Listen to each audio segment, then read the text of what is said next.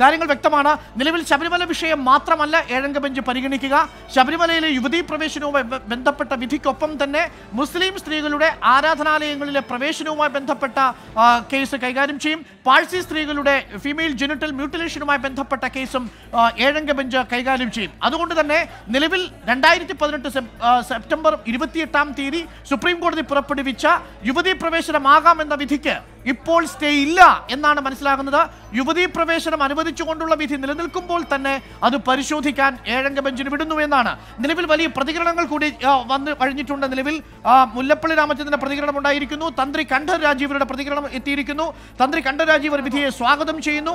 വിശാല ബെഞ്ചിന് വിട്ടതിൽ പ്രതീക്ഷയുണ്ട് എന്നാണ് പരിശോധനാ ഹർജി പകർന്നിട്ടുണ്ട്, ആത്മധൈര്യം പകർന്നിട്ടുണ്ട്. ആചാരങ്ങളെയും വിശ്വാസത്തെയും അനുഷ്ഠാനത്തെയും അംഗീകരിക്കുവാനുള്ള പശ്ചാത്തലമുണ്ടാക്കിയിട്ടുണ്ട് എന്നത് സത്യമാണ്. നിലവിലുണ്ടായിരുന്ന 5-അംഗ ബെഞ്ചിൻ്റെ വിധി ഇപ്പോൾ 7-അംഗ ബെഞ്ച് ആയതോടുകൂടി നിലവിലുണ്ടായിരുന്ന വിധിയുടെ പ്രസക്തി നഷ്ടപ്പെട്ടിരിക്കുന്നു. ഇന്നലകളിൽ എതിരായി സംസാരിച്ച 2 ജഡ്ജിമാർ കൂടി അവരുടെ അഭിപ്രായത്തിൽ മാറ്റമുണ്ടാക്കിയതോടുകൂടി വിശ്വാസികളുടെ താൽപ്പര്യ സംരക്ഷണവും ഇന്ത്യയുടെ മതേതരത്വ ദർശനവും നാളെയും നിലനിൽക്കുന്നതിനാവശ്യമായ പശ്ചാത്തലം ഈ പുനഃപരിശോധനാ ഹർജിയിലൂടെ ഉണ്ടാകും എന്ന് തന്നെയാണ് എൻ്റെ പ്രതീക്ഷ.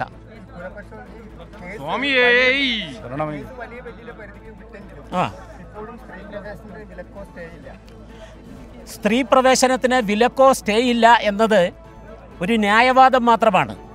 7-അംഗ ബെഞ്ചിലേക്ക് വിട്ടതോടുകൂടി ഇന്നലകളിൽ സംസ്ഥാന ഗവൺമെൻറ് പോലീസ് അകമ്പടിയോടുകൂടി ശബരിമലയിലെ ഭക്തരെ കൊണ്ടുപോകുന്ന അല്ലെങ്കിൽ യുവതികളെ കൊണ്ടുപോകുന്ന രാജശേഖരൻ മാധ്യമങ്ങളെ കാണുകയാണ്. സ്വാഗതാർഹമാണ്. വളരെ ദീർഘനാളുകളോളമായി നടന്നുകൊണ്ടിരിക്കുന്ന ഒരു നിയമയുദ്ധം, അതിൻ്റെ ആശ്വാസകരമായ ഒരു പരിസമാപ്തി ഉണ്ടാകണം എന്ന് തന്നെയാണ് ഏവരും പ്രതീക്ഷിക്കുന്നത്. 7-അംഗ ബെഞ്ച്, ഒരു വിശാലമായ ബെഞ്ച് പുനഃപരിശോധിക്കേണ്ട ഒരു വിഷയമാണ് എന്നുള്ളിടത്തോളം ഈ ശബരിമല ആചാരങ്ങൾ വളരെ ഗൗരവമേറിയതാണ് എന്നാണ് അതിൻ്റെ അർത്ഥം. പുനഃപരിശോധിക്കുക എന്ന് പറഞ്ഞു കഴിഞ്ഞാൽ കഴിഞ്ഞ 18 സെപ്റ്റംബർ 28 വിധി, അതിൽ പുനഃപരിശോധിക്കേണ്ടതായിട്ട് കാര്യങ്ങളുണ്ട് എന്ന് തന്നെയാണ്.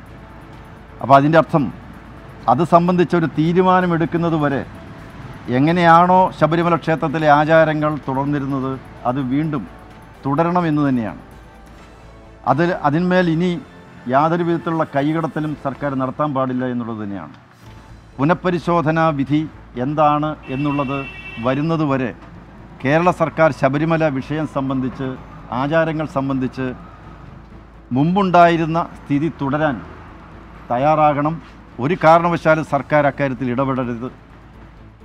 യുവതികളെ വീണ്ടും പ്രവേശിപ്പിച്ച് പ്രശ്നമുണ്ടാക്കാൻ ശ്രമിക്കരുത്. എന്നാണ്.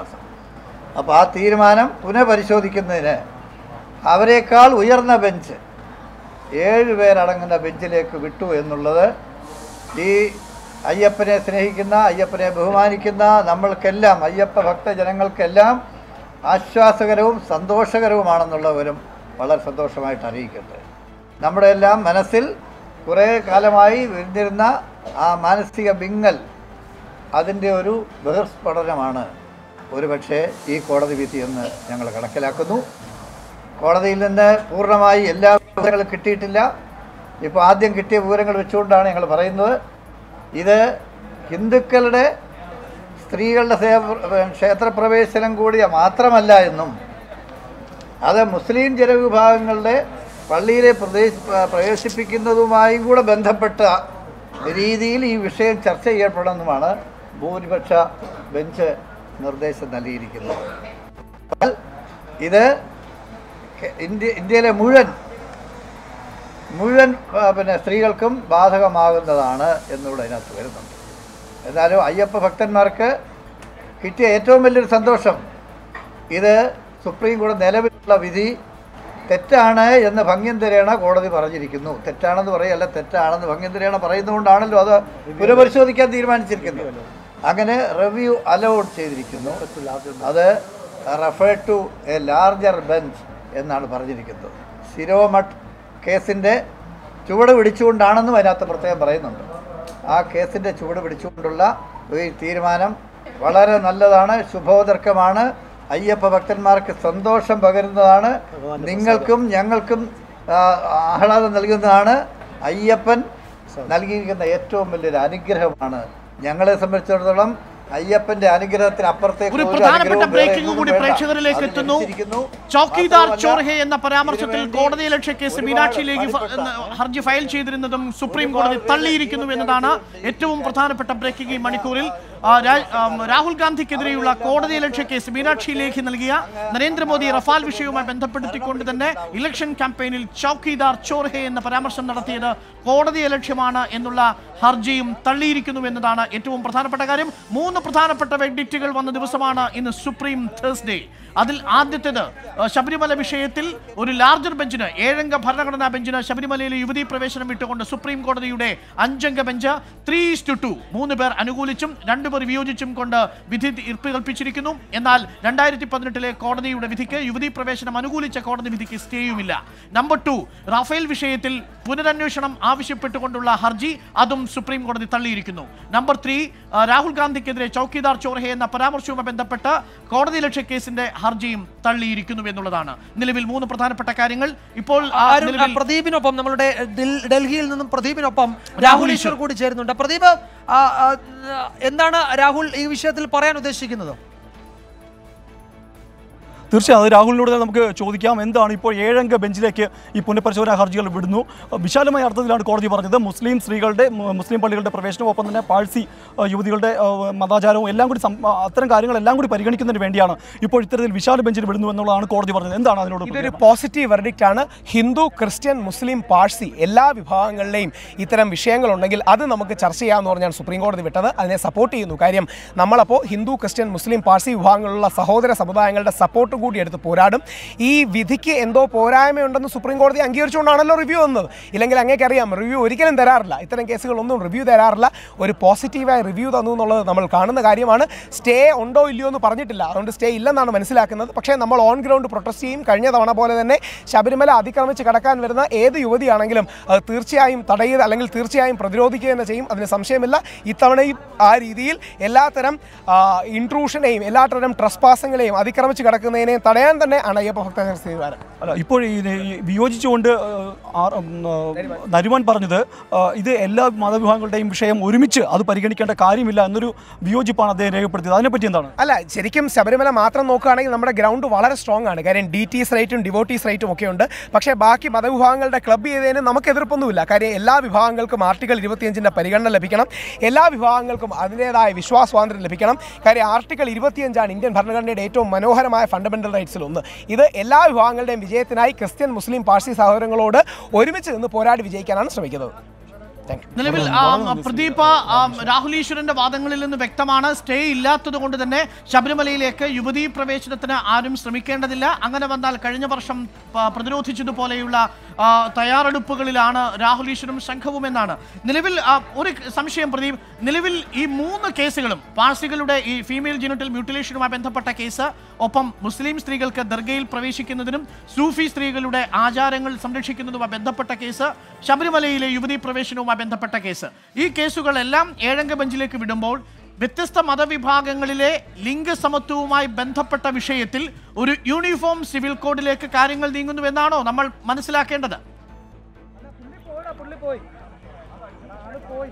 അരുൺ, വളരെ വിശാലമായ അർത്ഥത്തിൽ തന്നെയാണ് ഈ വിഷയം ഒരു വിശാല ബെഞ്ചിലേക്ക്, അതായത് 7 അംഗ ബെഞ്ചിലേക്ക് വിടുന്നു എന്ന് കോടതി പറഞ്ഞത്. കാരണം ഇപ്പോൾ തന്നെ കോടതി ഈ ബോറ സമുദായവുമായി ബന്ധപ്പെട്ട വിഷയമുണ്ട്. അതുപോലെ മുസ്ലിം സ്ത്രീകൾ മുസ്ലിം പള്ളിയിൽ പ്രവേശനം വേണം എന്ന് ആവശ്യപ്പെടുന്ന ഹർജികൾ കോടതിയുടെ പരിഗണനയിലുണ്ട്. അതുകൊണ്ട് തന്നെ ഇത്തരം കാര്യങ്ങളെല്ലാം കൂടി ചേർത്ത് ഒറ്റ ഒരു ബെഞ്ച്, വിശാല ബെഞ്ച് പരിഗണിക്കാൻ തീരുമാനിക്കുന്നു എന്ന് പറയുമ്പോൾ അതിനകത്ത് കോടതി എന്താണ് കരുതി വച്ചിരിക്കുന്നത് എന്നുള്ളതാണ്. ഈ പറഞ്ഞതുപോലെ ഒരു യൂണിഫോം സിവിൽ കോഡിലേക്ക് രാജ്യം നീങ്ങുന്ന ഒരു സാഹചര്യം ഇപ്പോൾ നിലനിൽക്കുന്ന ഒരു അവസ്ഥയിൽ തന്നെയാണ് ഈ ഒരു തീരുമാനം, ആ തീരുമാനത്തിന് ഒരു പ്രസക്തി ഉള്ളത്. അതുകൊണ്ട് തന്നെ കോടതിയുടെ ഭാഗത്തുണ്ടാകുന്ന ഒരു തീരുമാനം, ആ തീരുമാനത്തിൻ്റെ തുടർചലനങ്ങൾ എന്താകുമെന്നുള്ളത് തന്നെയാണ് ഇനി നിയമലോകവും ഒപ്പം തന്നെ രാജ്യവും ഏറ്റവും കാത്തിരുന്ന് കാണേണ്ട ഒരു കാര്യം എന്ന് തന്നെ എനിക്ക് തോന്നുന്നു. ഇപ്പോൾ സി പി സുഗതൻ കൂടി നമുക്കൊപ്പം ചേരുന്നുണ്ട്. സി പി സുഗതൻ, നവോത്ഥാന സമര മുന്നണിയുടെ ഭാഗമായിരുന്നു താങ്കൾ ഇടക്കാലത്ത്, തുടക്കത്ത്. എന്നാൽ ഇപ്പോൾ അതിൽ നിന്ന് താങ്കൾ വിട്ടുനിൽക്കുന്നു. ശബരിമല വിധിയെ താങ്കൾ എങ്ങനെ കാണുന്നു? ശബരിമല വിധിയെ സ്വാഗതം ചെയ്യുന്നു. നമ്മൾ ഉദ്ദേശിച്ചതിൻ്റെ കൂട്ട് തന്നെയാണ് ഏകദേശം വിധി വന്നിരിക്കുന്നത്. ഞാൻ വ്യക്തിപരമായിട്ട് ഉദ്ദേശിച്ച ലെവലിൽ തന്നെയാണ് വിധി വന്നിരിക്കുന്നത്. പിന്നെ അതിൻ്റെ അകത്തിൽ ഒരു പോയിൻ്റ്, കഴിഞ്ഞ വർഷം സെപ്റ്റംബർ മാസത്തിലെ വിധി സ്റ്റേ ചെയ്തിട്ടുണ്ടോ ഇല്ലയോ എന്നുള്ളത് ഉത്തരവ് നോക്കിയാൽ മാത്രമേ നമുക്ക് അത് സ്വീകരിക്കാൻ പറ്റുകയുള്ളൂ. പക്ഷേ എന്തായാലും ഇപ്പോഴത്തെ സ്ഥിതി അനുസരിച്ച് പ്രകാരം സ്റ്റേ ഇല്ല. കാരണം ഈ വിഷയങ്ങളെല്ലാം 7 ഭരണഘടനാ ബെഞ്ചിന് വിട്ടുകൊണ്ടുള്ള സുപ്രീം കോടതി വിധിയാണ് വന്നിരിക്കുന്നത്. അതിൽ മുസ്ലിം, ബോറ, പാഴ്സി സമുദായങ്ങളിലെ ലിംഗസമത്വവുമായി ബന്ധപ്പെട്ടുകൊണ്ടുള്ള കേസുകളെല്ലാം അതിൽ ഉൾപ്പെടുത്തിയിട്ടുണ്ട്. തീർച്ചയായിട്ടും ഇത് സ്വാഗതാർഹം തന്നെയാണ്. പക്ഷേ എനിക്ക് തോന്നിയിരിക്കുന്നത് ആർട്ടിക്കിൾ 25 ശബരിമലയിലും അതുകൊണ്ട് ആർട്ടിക്കിൾ 26 ഈ നമ്മുടെ ഈ പിന്നെ ഷിറൂർ മഠം കേസ് സുപ്രീം കോടതി ഈ വിഷയത്തിൽ പരാമർശിച്ചത് തന്നെ. അപ്പോൾ ഇതിൻ്റെ സാധ്യതകൾ ഒരുപാടുണ്ട്. അതുകൊണ്ട് തന്നെ ഇത് വളരെ സീരിയസ് ആണ്. ഒരു അമ്പലത്തിലെ സ്ത്രീ പ്രവേശനവും സ്ത്രീ സമത്വവുമായിട്ട് മാത്രം ബന്ധിപ്പിക്കുന്നതല്ല, ഇതിന് ഭരണഘടനാപരമായിട്ട് വലിയ സാധ്യതകൾ, വലിയ ഇംപ്ലിക്കേഷൻസ് ഉള്ളതാണെന്ന് കോടതി മനസ്സിലാക്കിയത് തന്നെ ഭക്തരുടെ ഒരു വിജയമാണ്. ഞാൻ തിരിച്ചു വരാം. ഇപ്പോൾ റെഡി ടു വെയിറ്റിന്റെ അഭിഭാഷക ശില്പ കൂടി നമുക്കൊപ്പം ചേരുന്നു ഡൽഹിയിൽ. പ്രദീപ്, ശില്പയോട് ചോദിക്കാനുള്ളതും, നിലവിൽ ഇപ്പോൾ സ്റ്റേ കൊടുക്കാത്തത് കൊണ്ട് തന്നെ ഏതെങ്കിലും ഒരു യുവതി ശബരിമലയിൽ പ്രവേശനത്തിന് വന്നാൽ സർക്കാർ എടുക്കേണ്ട നിലപാട് എന്തായിരിക്കണം എന്നുള്ളത് ശില്പയോടൊന്ന് ചോദിക്കുമോ? അരുൺ, തീർച്ചയായും ഇപ്പോൾ ഈ സ്റ്റേ ഇപ്പോൾ എന്തായാലും പറഞ്ഞിട്ടില്ല, പ്രത്യേകമായി പറഞ്ഞിട്ടില്ല. അതുകൊണ്ട് തന്നെ ഏതെങ്കിലും സ്ത്രീ ശബരിമലയിൽ പ്രവേശിക്കാൻ ശ്രമിച്ചാൽ എന്തായിരിക്കും നിലപാട്? ഇത് നമ്മുടെ കേരളം മൊത്തം കണ്ട ഒരു സംഭവമാണ് കഴിഞ്ഞ വർഷം നടന്നത്. ഇതേ സമയം അതേപോലെ ഇന്ത്യ മൊത്തം കണ്ടതാണ്. So we have a request to the Kerala government that please maintain peace there. Please don't trouble the devotees who are going to the temple there. കഴിഞ്ഞ വർഷത്തെ പോലെ ഒരു ടേമോയിൽ അവിടെ ഉണ്ടാവാതിരിക്കട്ടെ എന്ന് പ്രാർത്ഥിക്കുകയാണ്. പക്ഷേ അതിലും കൂടുതൽ എനിക്ക് സെൻട്രൽ ഗവൺമെൻറ്റിനോടാണ് പ്രതീക്ഷ. ബിക്കോസ് സെൻട്രൽ ഗവൺമെൻറ്റിൻ്റെ BJPയുടെ മാനിഫെസ്റ്റോയിൽ തന്നെ പറയുന്നുണ്ട് ശബരിമലയെക്കുറിച്ചും ശബരിമലയുടെ റിച്വലിസ്റ്റിക് വർഷിപ്പിനെ മെയിൻറ്റെയിൻ ചെയ്യുമെന്ന് പറഞ്ഞിട്ടുണ്ട്. സോ അതിലൊരു പ്രതീക്ഷയുണ്ട്. അപ്പോൾ ഇപ്പോൾ റെഡി ടു വെയിറ്റ് എന്നാണല്ലോ പറയുന്നത്. അങ്ങനെയെങ്കിൽ ഈ 7 ബെഞ്ചിൻ്റെ വിധി വരുന്നത് വരെ റെഡി ടു വെയിറ്റ് ആണോ? Yeah, definitely, because we are one way it is good because ഇനിയും സമയമുണ്ട് റിസർച്ച് ചെയ്യാനും ഇൻവെസ്റ്റിഗേഷൻ ചെയ്യാനും. അത് വിമൻ ഡിസ്ക്രിമിനേഷൻ അല്ല, അവിടെ ജെൻഡർ ഇനീക്വാളിറ്റി അല്ല, അവിടെ എന്താണ് ഒരു കസ്റ്റമാണ്. ആ ഡൈറ്റിയുടെ റൈറ്റിനെ കുറിച്ചാണ് ആ ടെമ്പിൾ ഉള്ളതും. ആ ഡൈറ്റിയുടെ റൈറ്റ് അവിടെ പുനഃസ്ഥാപിക്കാൻ വേണ്ടി പ്രോബ്ലി ഒരു ലാർജർ ബെഞ്ചിലോട്ട് മാറിയ തന്നെ ഒരു പ്രതീക്ഷയാണ്. Y? Because usually review petitions അത്രയും നമുക്ക് പോസിറ്റീവ് ആവില്ല. പക്ഷേ ഇതൊരു 7 മെമ്പർ ബെഞ്ചിലോട്ട് മാറ്റിയാൽ തന്നെ നമുക്കൊരു പ്രതീക്ഷ തരുന്നൊരു ഫാക്റ്റാണ്. ബട്ട് നമ്മുടെ മണ്ഡലകാലം തുടങ്ങാറായി. 16-ാം തീയതി 2 ദിവസത്തിനുള്ളിൽ തുടങ്ങാണ്. അതാണ് എൻ്റെ ഒരു ആകെയുള്ളൊരു സങ്കടം. ദാറ്റ്സ് ഒരു സ്റ്റേ ഓർഡർ കിട്ടിയിട്ടില്ല. സോ അതിന് ഞങ്ങൾ റിക്വസ്റ്റ് ചെയ്യാണ് കേരള ഗവൺമെൻറ്റിൻ്റെ അടുത്ത് that please let us devotees pray in peace this year at least. ശില്പയാണ് ready to വെയിറ്റിന്റെ അഭിഭാഷക ശില്പയാണ് ഇപ്പോൾ നമ്മുടെ പ്രതിനിധി പ്രദീപിനോടൊപ്പം ചേർന്നത്. വിജയ, നിലവിൽ വൈകിയെത്തിയ പ്രേക്ഷകർക്ക് വേണ്ടി ശബരിമലയിലെ വിഷയത്തിൽ സുപ്രീം കോടതി എടുത്ത വളരെ നിർണായകമായ പുനഃപരിശോധനാ ഹർജികൾ പരിഗണിച്ചുകൊണ്ടുള്ള വിധിയിലെ പ്രസക്തമായ 10 പോയിന്റുകൾ പ്രേക്ഷകർക്ക് വേണ്ടി.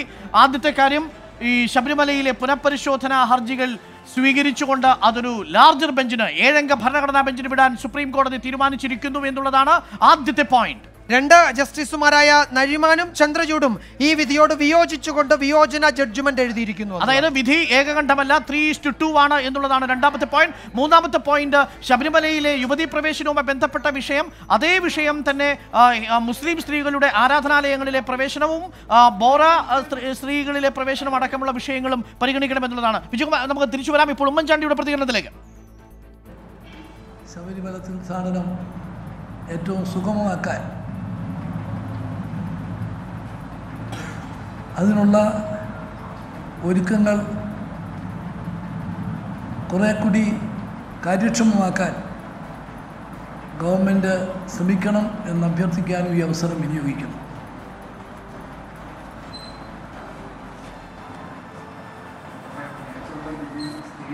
വളരെ പെട്ടെന്ന് തിരികെ വരാം. ഇപ്പോൾ MR അഭിലാഷ് കൂടി ചേരുന്നു നമുക്കൊപ്പം പ്രദീപിനോടൊപ്പം ഡൽഹിയിൽ. പ്രദീപ്, MR അഭിലാഷിനോട് ചോദിക്കേണ്ടത് ആദ്യത്തെ കാര്യം, സ്റ്റേ ഓർഡർ ഉണ്ടോ എന്നുള്ള ആദ്യത്തെ കാര്യം നമുക്ക് അറിയേണ്ടതുണ്ട്. നിലവിൽ സ്റ്റേ വിധിയിൽ പറഞ്ഞിട്ടില്ല, പക്ഷേ വിധി പകർപ്പിൽ ഉണ്ടാകാനുള്ള സാധ്യതയുണ്ടോ? സ്റ്റേ പറയാത്ത പക്ഷം 2018 വിധി നിലനിൽക്കുന്നു എന്നാണോ മനസ്സിലാക്കേണ്ടത്? തീർച്ചയായും വരണം. അത് തന്നെയാണല്ലോ ഇപ്പോൾ ഏറ്റവും കൂടുതൽ ഉയർന്നു നിൽക്കുന്ന ഒരു ചോദ്യം. അതേ ചോദ്യം തന്നെയാണ് ഇപ്പോൾ MR അഭിലാഷിനോട് ആദ്യമായി തന്നെ ചോദിക്കാനുള്ളത്. നമുക്ക് ആദ്യമായി അറിയേണ്ട കാര്യം, സ്റ്റേ അനുവദിച്ചിട്ടില്ല, അല്ലെങ്കിൽ പ്രത്യേകമായിട്ട് അങ്ങനെ എഴുതിയിട്ടില്ല. എന്തായിരിക്കും അതിൻ്റെ ഒരു തുടർചലനം, അല്ലെങ്കിൽ എന്താണ് അതിൽ നിന്ന് നമുക്ക് മനസ്സിലാക്കേണ്ടത്? സ്റ്റേ ഇല്ല, സ്റ്റാറ്റസ്കോ ഇല്ല എന്നതുകൊണ്ട് തന്നെ ഇന്നലെ വരെ എന്തായിരുന്നുവോ അവസ്ഥ, ഇന്നലെ വരെ എന്തായിരുന്നു അനുവദനീയമായിട്ടുള്ളത്, അത് ഇന്നും നാളെയും തുടരും.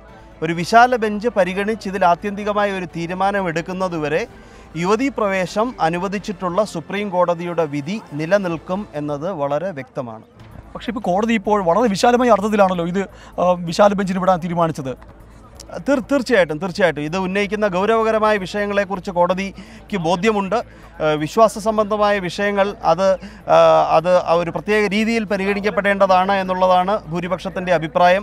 ഓരോ മതത്തിൻ്റെയും അത്യന്താപേക്ഷിതമായ ആചാരങ്ങളും സവിശേഷതകളും അത് വേറൊരാൾക്ക് നിശ്ചയിക്കാനൊക്കില്ല. അത് ആ വിശ്വാസ പ്രമാണത്തിൽ ഒരുപക്ഷെ ആ DTക്ക് തന്നെ അതിൻ്റേതായ എസെൻഷ്യൽ പ്രാക്ടീസസ് ഉണ്ട്.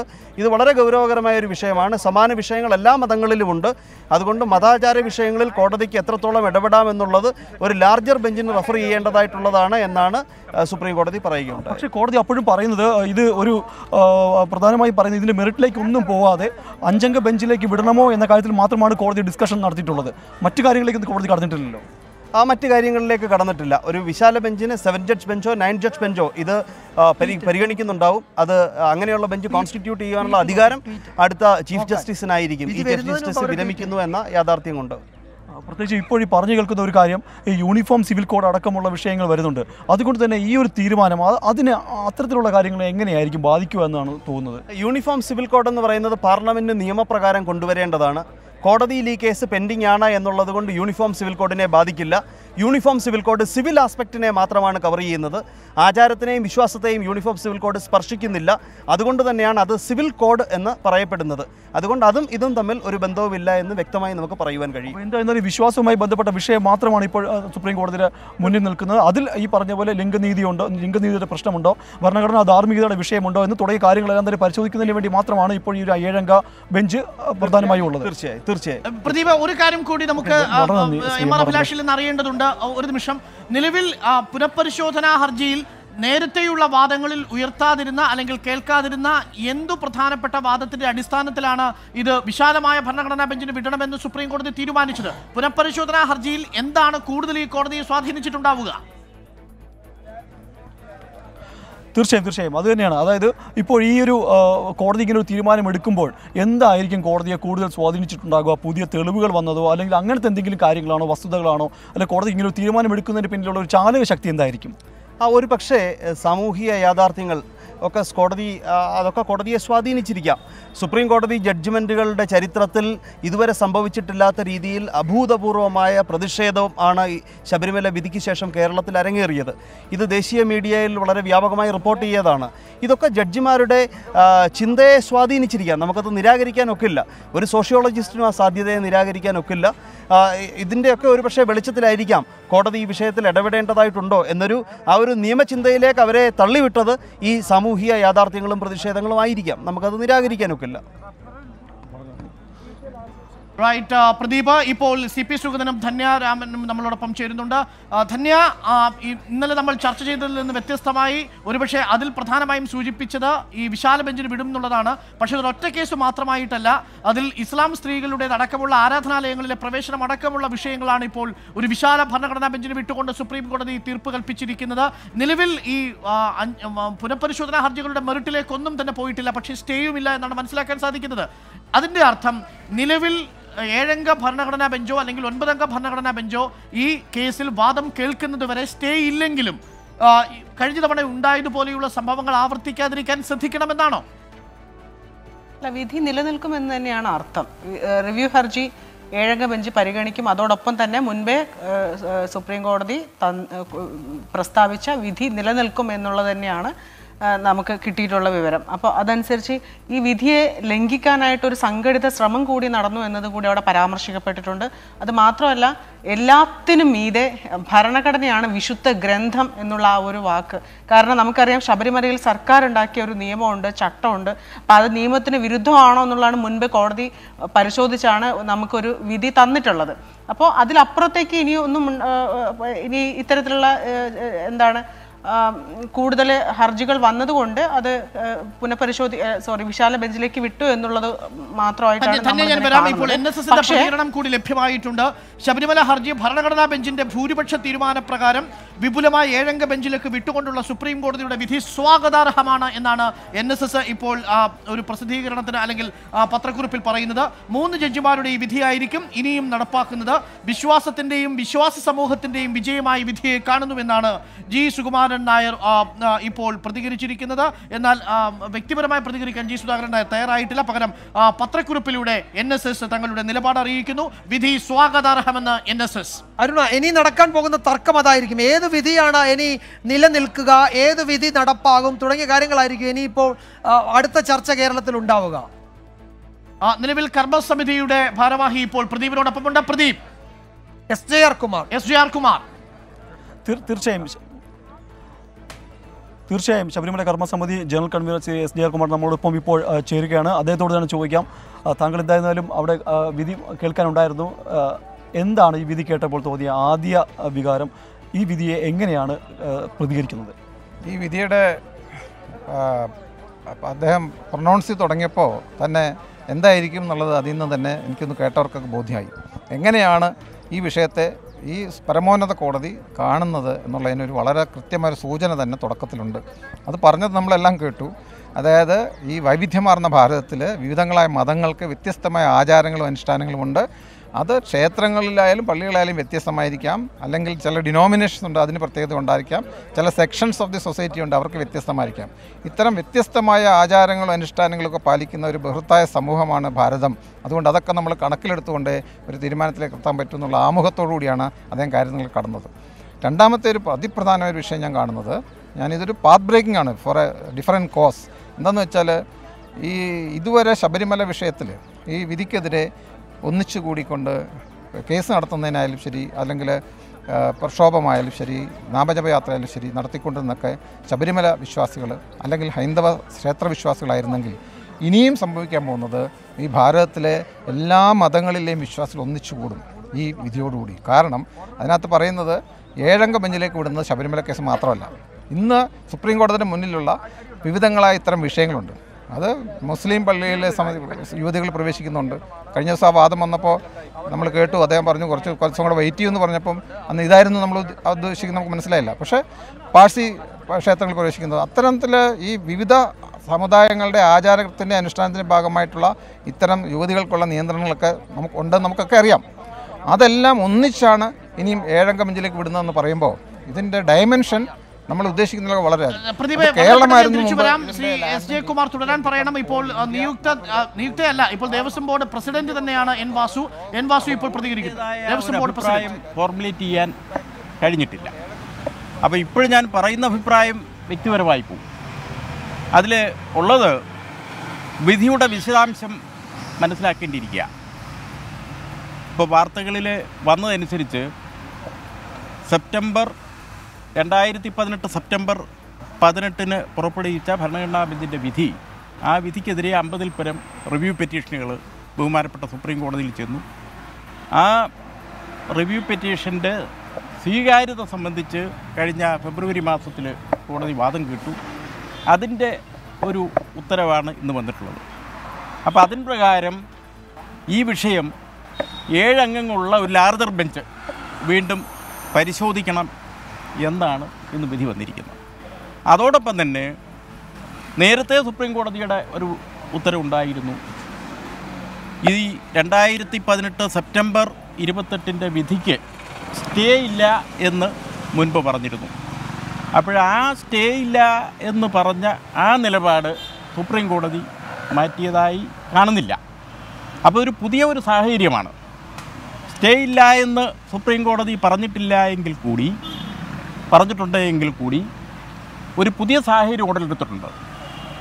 2018 സെപ്റ്റംബർ 28 വന്ന ആ വിധിക്ക് ആസ്പദമായ വിഷയം, ഈ വിഷയം വീണ്ടും സുപ്രീം കോടതി പരിശോധിച്ച് വിശദമായ വാദം കേൾക്കും എന്നുള്ളതാണ് പുതിയൊരു സാഹചര്യം. അപ്പോൾ ഈ പുതിയൊരു സാഹചര്യത്തിൽ എങ്ങനെ എന്ത് നിലപാട് എടുക്കണം, അന്തിമമായി എന്ത് നിലപാടെടുക്കണം എന്നുള്ളതിനെ സംബന്ധിച്ച് ഡൽഹിയിൽ തിരുവിതാംകൂർ ദേവസ്വം ബോർഡിൻ്റെ അഭിഭാഷകരുമായിട്ടുകൂടെ ബന്ധപ്പെട്ട് ഇന്നത്തെ ഉത്തരവിൻ്റെ വിശദ അംശങ്ങളും കൂടെ പരിശോധിച്ചതിന് ശേഷമേ എന്തെങ്കിലും അഭിപ്രായം പറയാൻ കഴിയുള്ളൂ. അതുമാത്രമല്ല, ദേവസ്വം ബോർഡിൽ ഈ വിഷയം അവതരിപ്പിച്ച് ബോർഡിൻ്റേതായ ഒരു അഭിപ്രായം രൂപീകരിക്കേണ്ടതുണ്ട്. ഈ വിശാല ബെഞ്ചിലേക്ക് വിടുമ്പോൾ യുവതീ പ്രവേശം വേണമെന്നാണോ വേണ്ട എന്നാണോ വ്യക്തിപരമായി താങ്കൾ ആഗ്രഹിക്കുന്നത്? അല്ല, ഇതിനകത്ത് എൻ്റെ വ്യക്തിപരമായ ആഗ്രഹത്തിന് താല്പര്യത്തിന് ഒരു പ്രസക്തിയില്ല. കാരണം ഇതൊരു നിയമപ്രശ്നമാണ്, ഒരു ഭരണഘടനാ പ്രശ്നമാണ്, സുപ്രീം കോടതിയുടെ ഒരു വിധി, മൗലികാവകാശ സംബന്ധിയായ ഒരു വിധിയുടെ പ്രശ്നമാണ്. അപ്പോൾ അതിൽ വ്യക്തിപരമായ വ്യക്തിപരമായിട്ടാണ് നിങ്ങൾ എന്നോട് ചോദിക്കുന്നതെങ്കിൽ ഞാൻ അതിന് മറുപടി പറയാം. ഇപ്പോൾ തിരുവിതാംകൂർ ദേവസ്വം ബോർഡിൻ്റേതായ അഭിപ്രായമാണെങ്കിൽ എനിക്കത് അത്തരത്തിൽ പറയാൻ കഴിയില്ല. വ്യക്തിപരമായി ഞാൻ ഇക്കാര്യത്തിൽ മുൻപ് സുപ്രീം കോടതിയുടെ ഭരണഘടനാ ബെഞ്ചിൻ്റെ വിധി വന്ന സമയത്ത് അന്ന് അഭിപ്രായം പറഞ്ഞിരുന്നു. അത് തീർത്തും അതിൻ്റെ ഒരു നിയമപരമായ വശമാണ്. ഒരു അഭിഭാഷകൻ കൂടിയായി എനിക്ക് അന്ന് പറയാൻ കഴിയുന്ന അഭിപ്രായമാണ് അത് പറഞ്ഞത്. വിശ്വാസികളുടെ ഒരു വലിയ എതിർപ്പാണല്ലോ ഇപ്പോൾ ഒരു പുനഃപരിശോധനയിലേക്ക് ഹർജികളിലേക്കൊക്കെ പോയത്. അതെ. അപ്പോൾ ആ വിശ്വാസ സമൂഹത്തിൻ്റെ അഭിപ്രായങ്ങളെ അല്ലെങ്കിൽ അവരുടെ വിശ്വാസങ്ങളെ കണക്കിലെടുക്കുന്ന തരത്തിലുള്ള അഭിപ്രായമായിരിക്കുമോ ഈ വിശാല ബെഞ്ചിലേക്ക് വരുമ്പോഴും ദേവസ്വം ബോർഡ് സ്വീകരിക്കുക? അല്ല, ദേവസ്വം ബോർഡ് ഈ വിശാല ബെഞ്ചിൽ ഈ റിവ്യൂ ഹർജി വീണ്ടും വരുമ്പോൾ എന്ത് നിലപാടെടുക്കണം എന്നുള്ളതിനെ പറ്റി ദേവസ്വം ബോർഡ് കൂടിയാലോചിച്ച ശേഷമേ എനിക്ക് പറയാൻ കഴിയുള്ളൂ.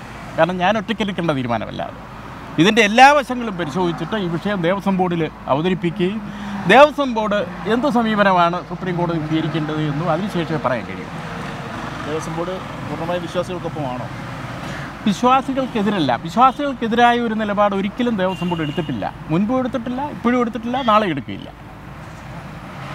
വിശ്വാസികൾക്കെതിരായ നിലപാട് ദേവസ്വം ബോർഡ് എടുക്കില്ല. പക്ഷേ ശബരിമലയിലെ പുനഃപരിശോധനാ ഹർജി ഏഴംഗ ബെഞ്ച് പരിഗണിക്കുന്ന ഘട്ടത്തിൽ എന്ത് നിലപാടെടുക്കും എന്ന കാര്യത്തിൽ ബോർഡ് കൂടിയതിനു ശേഷം തീരുമാനമെന്നാണ് ഇപ്പോൾ തിരുവിതാംകൂർ ദേവസ്വം ബോർഡ് പ്രസിഡന്റ് ഇപ്പോൾ എൻ വാസു അറിയിച്ചിരിക്കുന്നത്.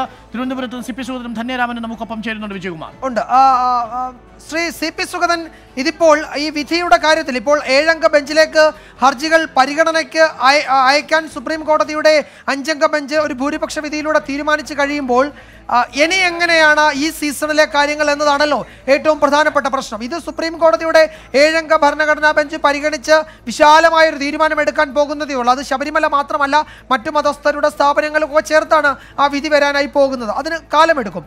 എങ്ങനെയാണ് ഈ തീർത്ഥാടന കാലം ശബരിമലയിൽ അത് സങ്കീർണമാകുമോ, കലുഷിതമാകുമോ? സംസ്ഥാന സർക്കാർ എങ്ങനെ കാര്യങ്ങളെ കാണും? അതോ ഇക്കാര്യത്തിൽ സ്റ്റേ ഉണ്ടോ ഇല്ലയോ എന്ന കാര്യത്തിലൊരു ക്ലാരിഫിക്കേഷൻ പെറ്റീഷൻ ദേവസ്വം ബോർഡ് നൽകണമോ? അത്തരം കാര്യങ്ങളിൽ താങ്കളുടെ അഭിപ്രായം എന്താണ്?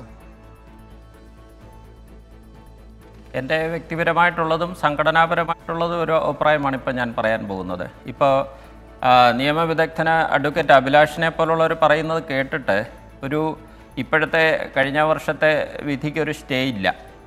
അപ്പോൾ ആ സ്റ്റേ ഇല്ലാത്ത ഒരു അവസരത്തിൽ വളരെ നിർണായകമായിട്ടുള്ള വളരെ ആത്മസംയമനത്തോടുള്ള തീരുമാനമാണ് നമ്മുടെ സംഘടനകളും ഗവൺമെൻറ്റും ഏറ്റെടുക്കേണ്ടത്. ഇല്ലെങ്കിൽ വീണ്ടും കേരളം ഒരു യുദ്ധക്കളമായിട്ട് മാറും. ആക്ടിവിസ്റ്റുകളുടെ വാശിക്കും സർക്കാരിൻ്റെ വാശിക്കും, ഞങ്ങൾ സർക്കാരിൻ്റെ വാശി ഒരുപാട് കണ്ടതാണ്.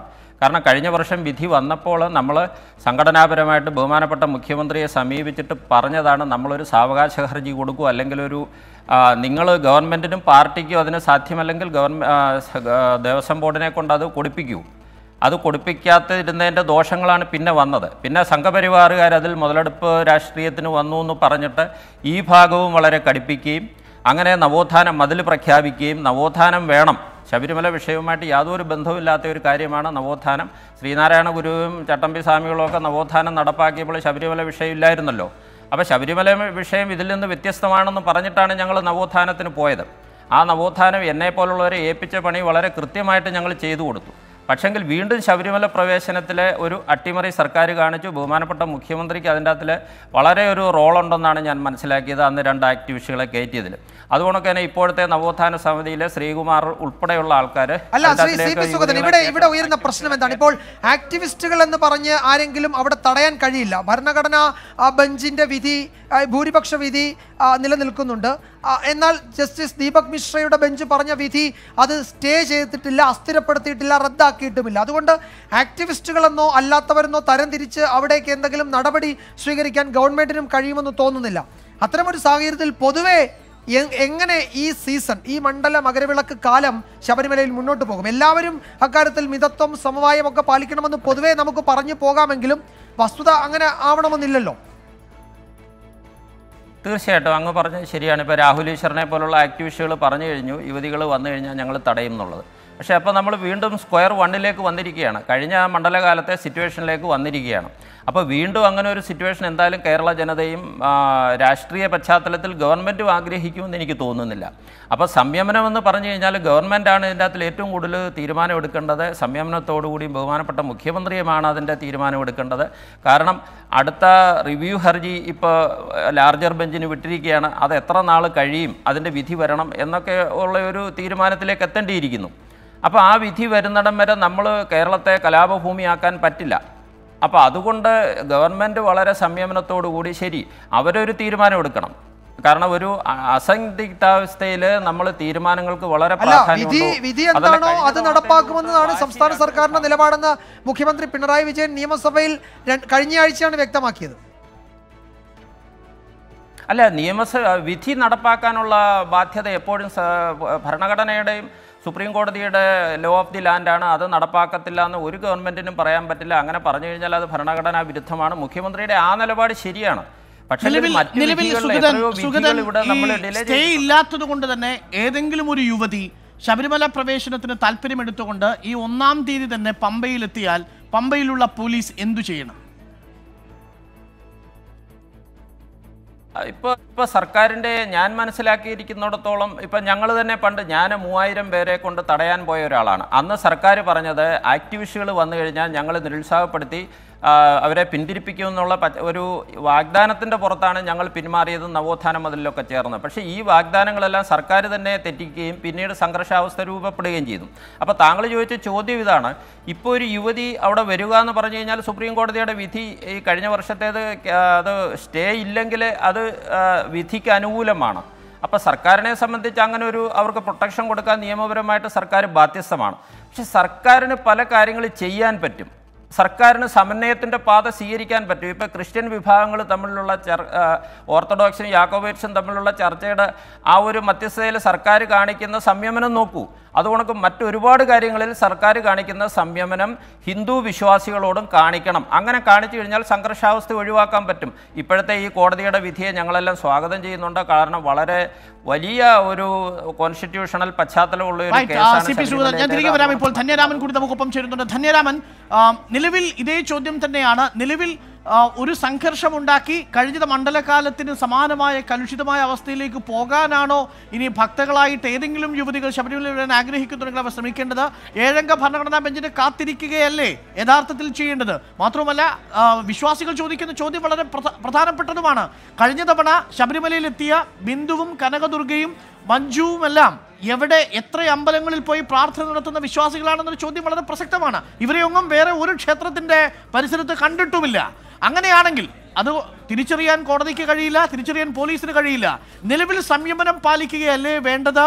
നിലവിലൊരു കലുഷിതമായ രാഷ്ട്രീയാവസ്ഥ ഉണ്ടാവാതിരിക്കാൻ ഈ ഭരണഘടനാ ബെഞ്ചിന്റെ വിധി വരുന്നതുവരെ, 7-അംഗ ഭരണഘടനാ ബെഞ്ചിന്റെ വിധി വരുന്നതുവരെ വിശ്വാസികളായ യുവതികൾ കാത്തിരിക്കണമെന്നാണോ ധന്യരാമനും പറയുന്നത്? അല്ല, വിശ്വാസികളും ഇഷ്ടമുള്ളവരും പോകട്ടെ. അത് എനിക്ക് അതിനകത്ത് വ്യക്തിപരമായിട്ടുള്ള തടസ്സിക്കാനുള്ള യാതൊരു അവകാശവും എനിക്കില്ല. പക്ഷേ ഇവിടെ എന്ന് പറയുന്നത് വിശ്വാസം എന്ന് പറയുന്നത് ആരുണ്ടാക്കിയ വിശ്വാസമാണ്. അത് ആദ്യം പറ. ഇവിടെ മലയരയര് പ്രാർത്ഥിച്ച് സ്ത്രീകളും കുടുംബമായി പോയിട്ട് ജീവിച്ചു വന്നിരുന്ന 18 മലയിൽ ഞങ്ങളുടെ ദ്രവീഡിയൻ ജനതയുടെ മുഴുവൻ അവശിഷ്ടങ്ങൾ ഇരിക്കുന്ന ആ മലയാണത്. ഞങ്ങളുടെ പൂർവികർ ഉപയോഗിച്ച കുളവും ഞങ്ങളുടെ വാസസ്ഥലവും ഞങ്ങളുടെ പാത്രങ്ങളും അടക്കം മുഴുവൻ രേഖകളും തെളിവുകളും അവിടെ ഇപ്പോഴും ജീവിച്ചിരിപ്പുണ്ട്.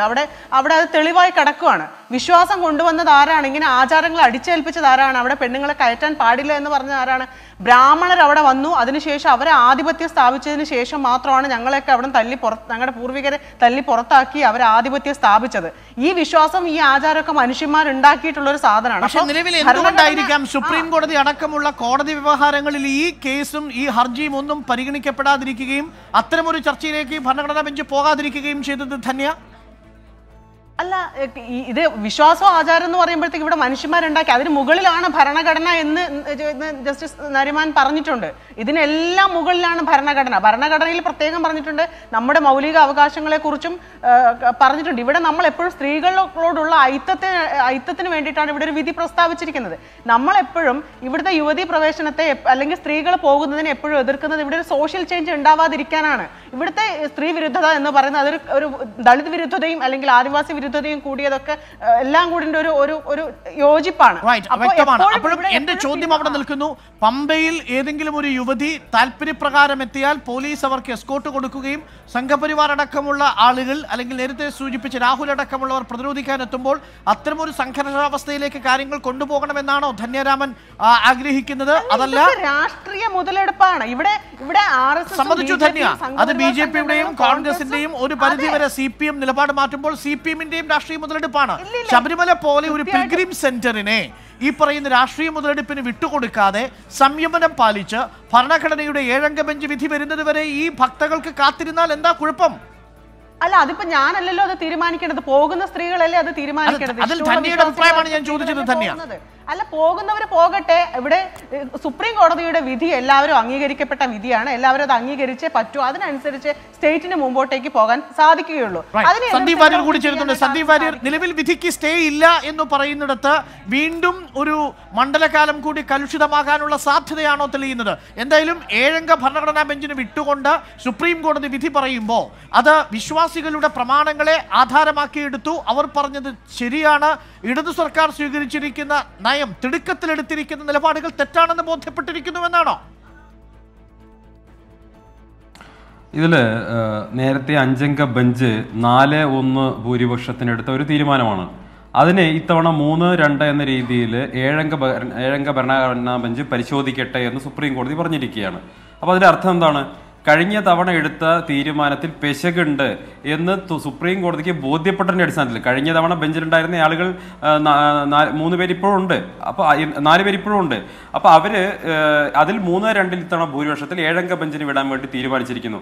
അതിൻ്റെ അർത്ഥം ക്ലിയർ ആണ്. കഴിഞ്ഞ തവണത്തെ ജഡ്ജ്മെന്റിൽ പിശക് പറ്റി എന്ന് ബോധ്യപ്പെട്ടതിൻ്റെ അടിസ്ഥാനത്തിലാണ് 7-അംഗ ഭരണഘടനാ ബെഞ്ചിനുള്ളത്. ഇവിടെ മറ്റൊരു പ്രധാന പ്രശ്നം കൂടിയുണ്ട്. ഇവിടെ ഇപ്പോൾ സ്റ്റേ ഇല്ല എന്നൊരു കോണകം കൊണ്ട് നാണം മറയ്ക്കാൻ വേണ്ടി ചില ആളുകൾ ശ്രമിച്ചുകൊണ്ടിരിക്കുകയാണ്. ഈ ശബരിമലയിലേക്ക് അർദ്ധരാത്രി ആക്ടിവിസ്റ്റുകളെ പിടിച്ചു കയറ്റിയ ആളുകളും അവരെ പിന്തുണച്ച ചില ആളുകളൊക്കെ ഇപ്പോൾ സ്റ്റേ ഇല്ല എന്നൊരു കോണകം കൊണ്ട് നാണം മറയ്ക്കാൻ ശ്രമിച്ചുകൊണ്ടിരിക്കുകയാണ്. വാസ്തവത്തിൽ നടന്നതെന്താ?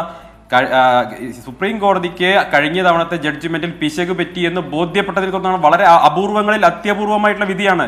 എന്താ ഇവിടെ പ്രചരിപ്പിച്ചിരുന്നത്? കഴിഞ്ഞ ദിവസങ്ങളിലൊക്കെ തള്ളി മറിച്ചിരുന്നത് എന്താ? ഇത് നാളെ തള്ളാൻ പോകുന്നു എന്നല്ലേ? ഇത് പിന്നെ നേരത്തെ എന്താ പറയാ, പരിഗണനയ്ക്ക് പോലും എടുക്കാൻ തള്ളിക്കളയുമെന്ന് പറഞ്ഞിരുന്നത്.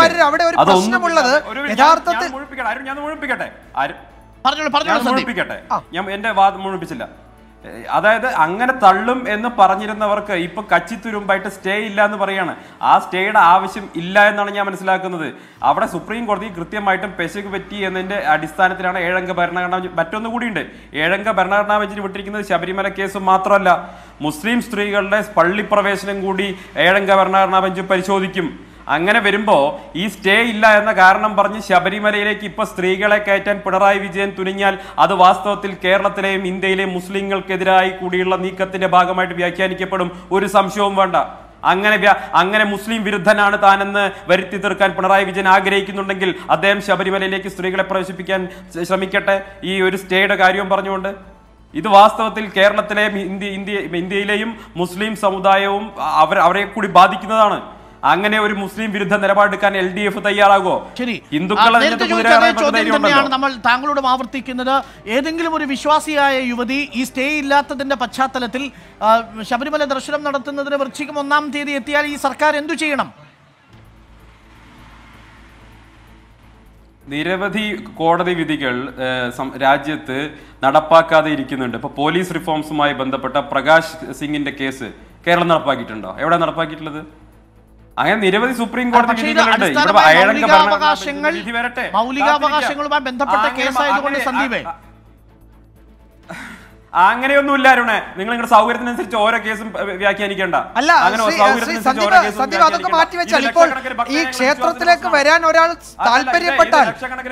താല്പര്യപ്പെട്ടാൽ എന്ത് ചെയ്യും? അവർ വിശ്വാസിയാണ്, അവർ ഈ സുപ്രീം കോടതി വിധിയുടെ പകർപ്പുമായി കയ്യിൽ വെച്ചുകൊണ്ട് ശബരിമലയ്ക്ക് വരാൻ തീരുമാനിച്ചാൽ എന്ത് ചെയ്യും? ഗവൺമെന്റിനെ മാറ്റി നിർത്തുക. അങ്ങനെ ഒരു വ്യക്തി ഒരു തീരുമാനമെടുത്താൽ എന്ത് ചെയ്യും? അങ്ങനെ ചില വ്യക്തികൾ വന്നപ്പോ കഴിഞ്ഞ മണ്ഡലകാലത്ത് തന്നെ പിന്നെ ആദ്യഘട്ടത്തിൽ പ്രവേശിപ്പിച്ചവർ പിന്നെ തടുത്തു നിർത്തിയല്ലോ. ഗവൺമെന്റിന് പറയാം, ഏഴംഗ ഭരണഘടനാ ബെഞ്ച് പരിശോധിക്കാനിരിക്കുകയാണ്, ആ അന്തിമമായ വിധി വന്നതിന് ശേഷം മാത്രമേ ഞങ്ങൾ നടപ്പാക്കാൻ ഉദ്ദേശിക്കുന്നുള്ളൂ. ഗവൺമെന്റിന് പറയാം, ഒരു പ്രശ്നം അതിലില്ല. മറ്റ് പല കേസുകളും ഉദാഹരണമുണ്ട്. അല്ല, പക്ഷേ ലക്ഷ്യമായി തീരില്ലേ? നിലവിൽ സ്റ്റേ ഓർഡർ ഇല്ല എന്നതിന്റെ അർത്ഥം ഇന്നലെ വരെ എന്തായിരുന്നോ വിധി അത് തുടരണമെന്നല്ലേ? ആയിത്തീരില്ല. അങ്ങനെയാണെങ്കിൽ നിരവധി കേസുകൾ അങ്ങനെയുണ്ട്. അത് ഞാൻ ഉദാഹരണം പറഞ്ഞ പ്രകാശ് സിംഗ് കേസ് ഞാൻ ഉദാഹരണം പറഞ്ഞത്. അങ്ങനെ ഒരു കോടതി ലക്ഷ്യവും വരില്ല. അങ്ങനെ ഒരു കോടതി ലക്ഷ്യത്തിന്റെ പ്രശ്നം ഉദിക്കുന്നില്ല. സംസ്ഥാന സർക്കാരിന് നിശ്ചയദാർഢ്യം ഉണ്ടെങ്കിൽ ലക്ഷക്കണക്കിന് വരുന്ന കോടിക്കണക്കിന് വരുന്ന ഭക്തജനങ്ങളുടെ വികാരത്തെ ഹനിക്കരുതെന്ന് താല്പര്യമുണ്ടെങ്കിൽ ഞാൻ ആവർത്തിച്ചു പറയുന്നു.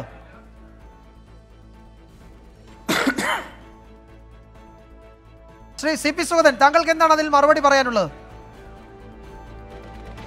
അല്ല, ഈ സന്ദീപ് വാര്യർ പറയുന്നത് ഒരു തർക്കത്തിൻ്റെ വെളിച്ചത്തിലേക്ക് പോവുകയാണ്. ഇപ്പം എനിക്ക് ഒരു സർക്കാർ സാധാരണ അവ്യക്തതയുള്ളിടത്ത് സർക്കാരിൻ്റെ തീരുമാനങ്ങൾ സാധാരണ എടുക്കുന്നതെന്ന് പറഞ്ഞാൽ ഇറ്റ് ഈസ് പ്രിസ്യൂംഡ് ദാറ്റ്. ഇപ്പോൾ കോടതി വിധി വ്യക്തതയില്ലാത്ത ഒന്നായിട്ട് മാറുവാണെങ്കിൽ ഇറ്റ് ഈസ് പ്രിസ്യൂംഡ് ദാറ്റ് എന്ന് പറഞ്ഞിട്ട് നമ്മൾക്ക് വേണമെങ്കിൽ ശബരിമല ഇപ്പോഴേ യുവതികളെ അവിടെ പ്രവേശിപ്പിക്കാതിരിക്കാം. അതല്ല, നമ്മൾ മനഃപൂർവ്വം കേരളത്തിൽ കലാപം ഉണ്ടാക്കണമെന്ന് ഗവൺമെൻറ്റിന് ആഗ്രഹം ഉണ്ടെന്നുണ്ടെങ്കിൽ മറ്റേ രീതിയിലും എടുക്കാം. അപ്പോൾ രണ്ട് രീതിയിലും എടുക്കാം. പോസിറ്റീവായിട്ട് എടുക്കുന്നതായിരിക്കും ഗവൺമെൻറ്റിനും മറ്റ് സംഘടനകൾക്കും നല്ലത്. പിന്നെ സുപ്രീം കോടതി ഇപ്പോൾ വിധിച്ചതിൽ അതിൻ്റെ ഫൈനൽ വെർഡിക്റ്റ് നമ്മൾ പേപ്പർ കയ്യിൽ കിട്ടുമ്പോൾ മാത്രമേ ഇതിൻ്റെ അകത്തിൽ വ്യക്തത വരുത്തുള്ളൂ. അപ്പോൾ വ്യക്തത വരുന്നതിന് മുമ്പ് തന്നെ സന്ദീപ് വാര്യരെ പോലുള്ള ആൾക്കാർ ഇങ്ങനെ അത് തന്നെയാണ് അല്ലെങ്കിൽ നിലവിൽ സ്റ്റേ ഇല്ലാത്തത് കൊണ്ട് തന്നെ കഴിഞ്ഞ മണ്ഡലകാലത്തിന്റെ അതേ അവസ്ഥ ഇപ്പോഴും തുടരുന്നു. അതേ നിലപാടുമായി തന്നെയായിരിക്കുമോ ഈ മണ്ഡലകാലത്തും ബി.ജെ.പിയും സംഘപരിവാർ സംഘടനകളും ശബരിമലയിലെത്തുക? ഇവിടെ ഞാൻ എന്ത് പറഞ്ഞു എന്നുള്ളത് എനിക്ക് സുഗതന്റെ സർട്ടിഫിക്കറ്റ് ആവശ്യമില്ല. പിണറായി വിജയന്റെ കൈക്കോടാലിയായി ശബരിമലയെ അട്ടിമറിക്കാൻ നടന്നയാളാണ് സുഗതൻ. NDTVയുടെ മാധ്യമപ്രവർത്തകയെ ആക്രമിച്ചു എന്ന് NDTVയുടെ മാധ്യമപ്രവർത്തക തന്നെ പറഞ്ഞയാളാണ് സുഗതൻ. അതുകൊണ്ട് സുഗതനുമായി ഈ വിഷയത്തിൽ ചർച്ച നടത്താൻ ഞാൻ ആഗ്രഹിക്കുന്നില്ല. ഒരു മാധ്യമ സ്ഥാപനത്തിൽ നിങ്ങൾ മാധ്യമപ്രവർത്തകരെ ആക്രമിച്ചു എന്ന് പറയുന്ന ആളെ തന്നെ വിളിച്ചു കയറ്റി ചർച്ച നടത്തുന്നതിന്റെ സാങ്കത്യവും എനിക്കറിയില്ല. അവിടെ നിൽക്കട്ടെ. ഈ രണ്ടാമത്തെ ഞാൻ കൃത്യമായിട്ട് പറയുന്നു, ഈ വിഷയത്തിൽ സ്റ്റേ ഉണ്ടെങ്കിലും ഇല്ലെങ്കിലും അതൊരു വിഷയമേ അല്ല. ഞാൻ സുഗത ഞാൻ ഇവിടുത്തെ അരുണോട് പറഞ്ഞു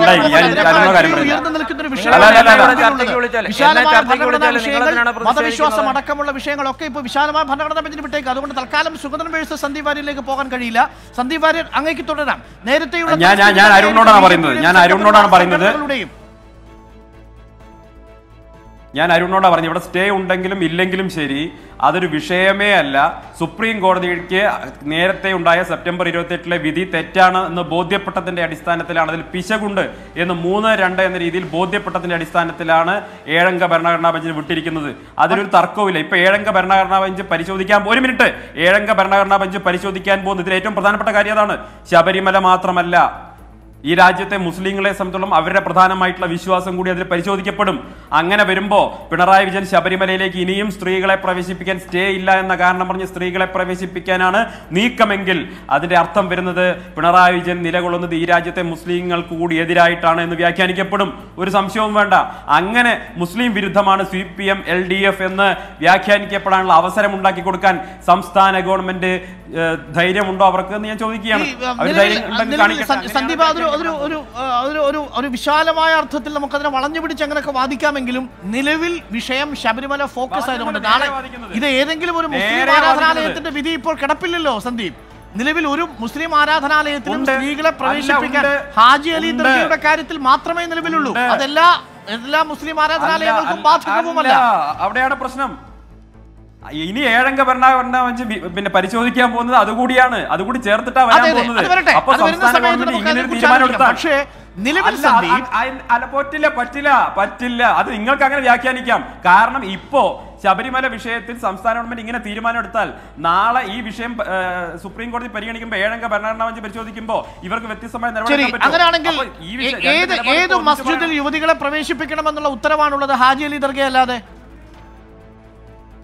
ഉത്തരവിന്റെ ആവശ്യമില്ല. കേസ് കിടക്കുക. ഇനി 7 അംഗ ഭരണഘടനാ ബെഞ്ച് പരിശോധിക്കാൻ പോകുന്ന കേസ് വേറെയല്ലേ സന്ദീപ്? നിലവിൽ ഒരു ഉത്തരവ് കിടക്കുകയല്ലേ 2018 സെപ്റ്റംബർ 28 വിധി പോലെ ഒരു ഉത്തരവുണ്ടോ? നിങ്ങൾ ഇപ്പൊ തിരിച്ചടി കിട്ടിയിരിക്കുകയാണ്. നിങ്ങൾ അടക്കമുള്ള ആളുകൾക്ക് നമ്മൾക്ക് എന്ത് തിരിച്ചടി?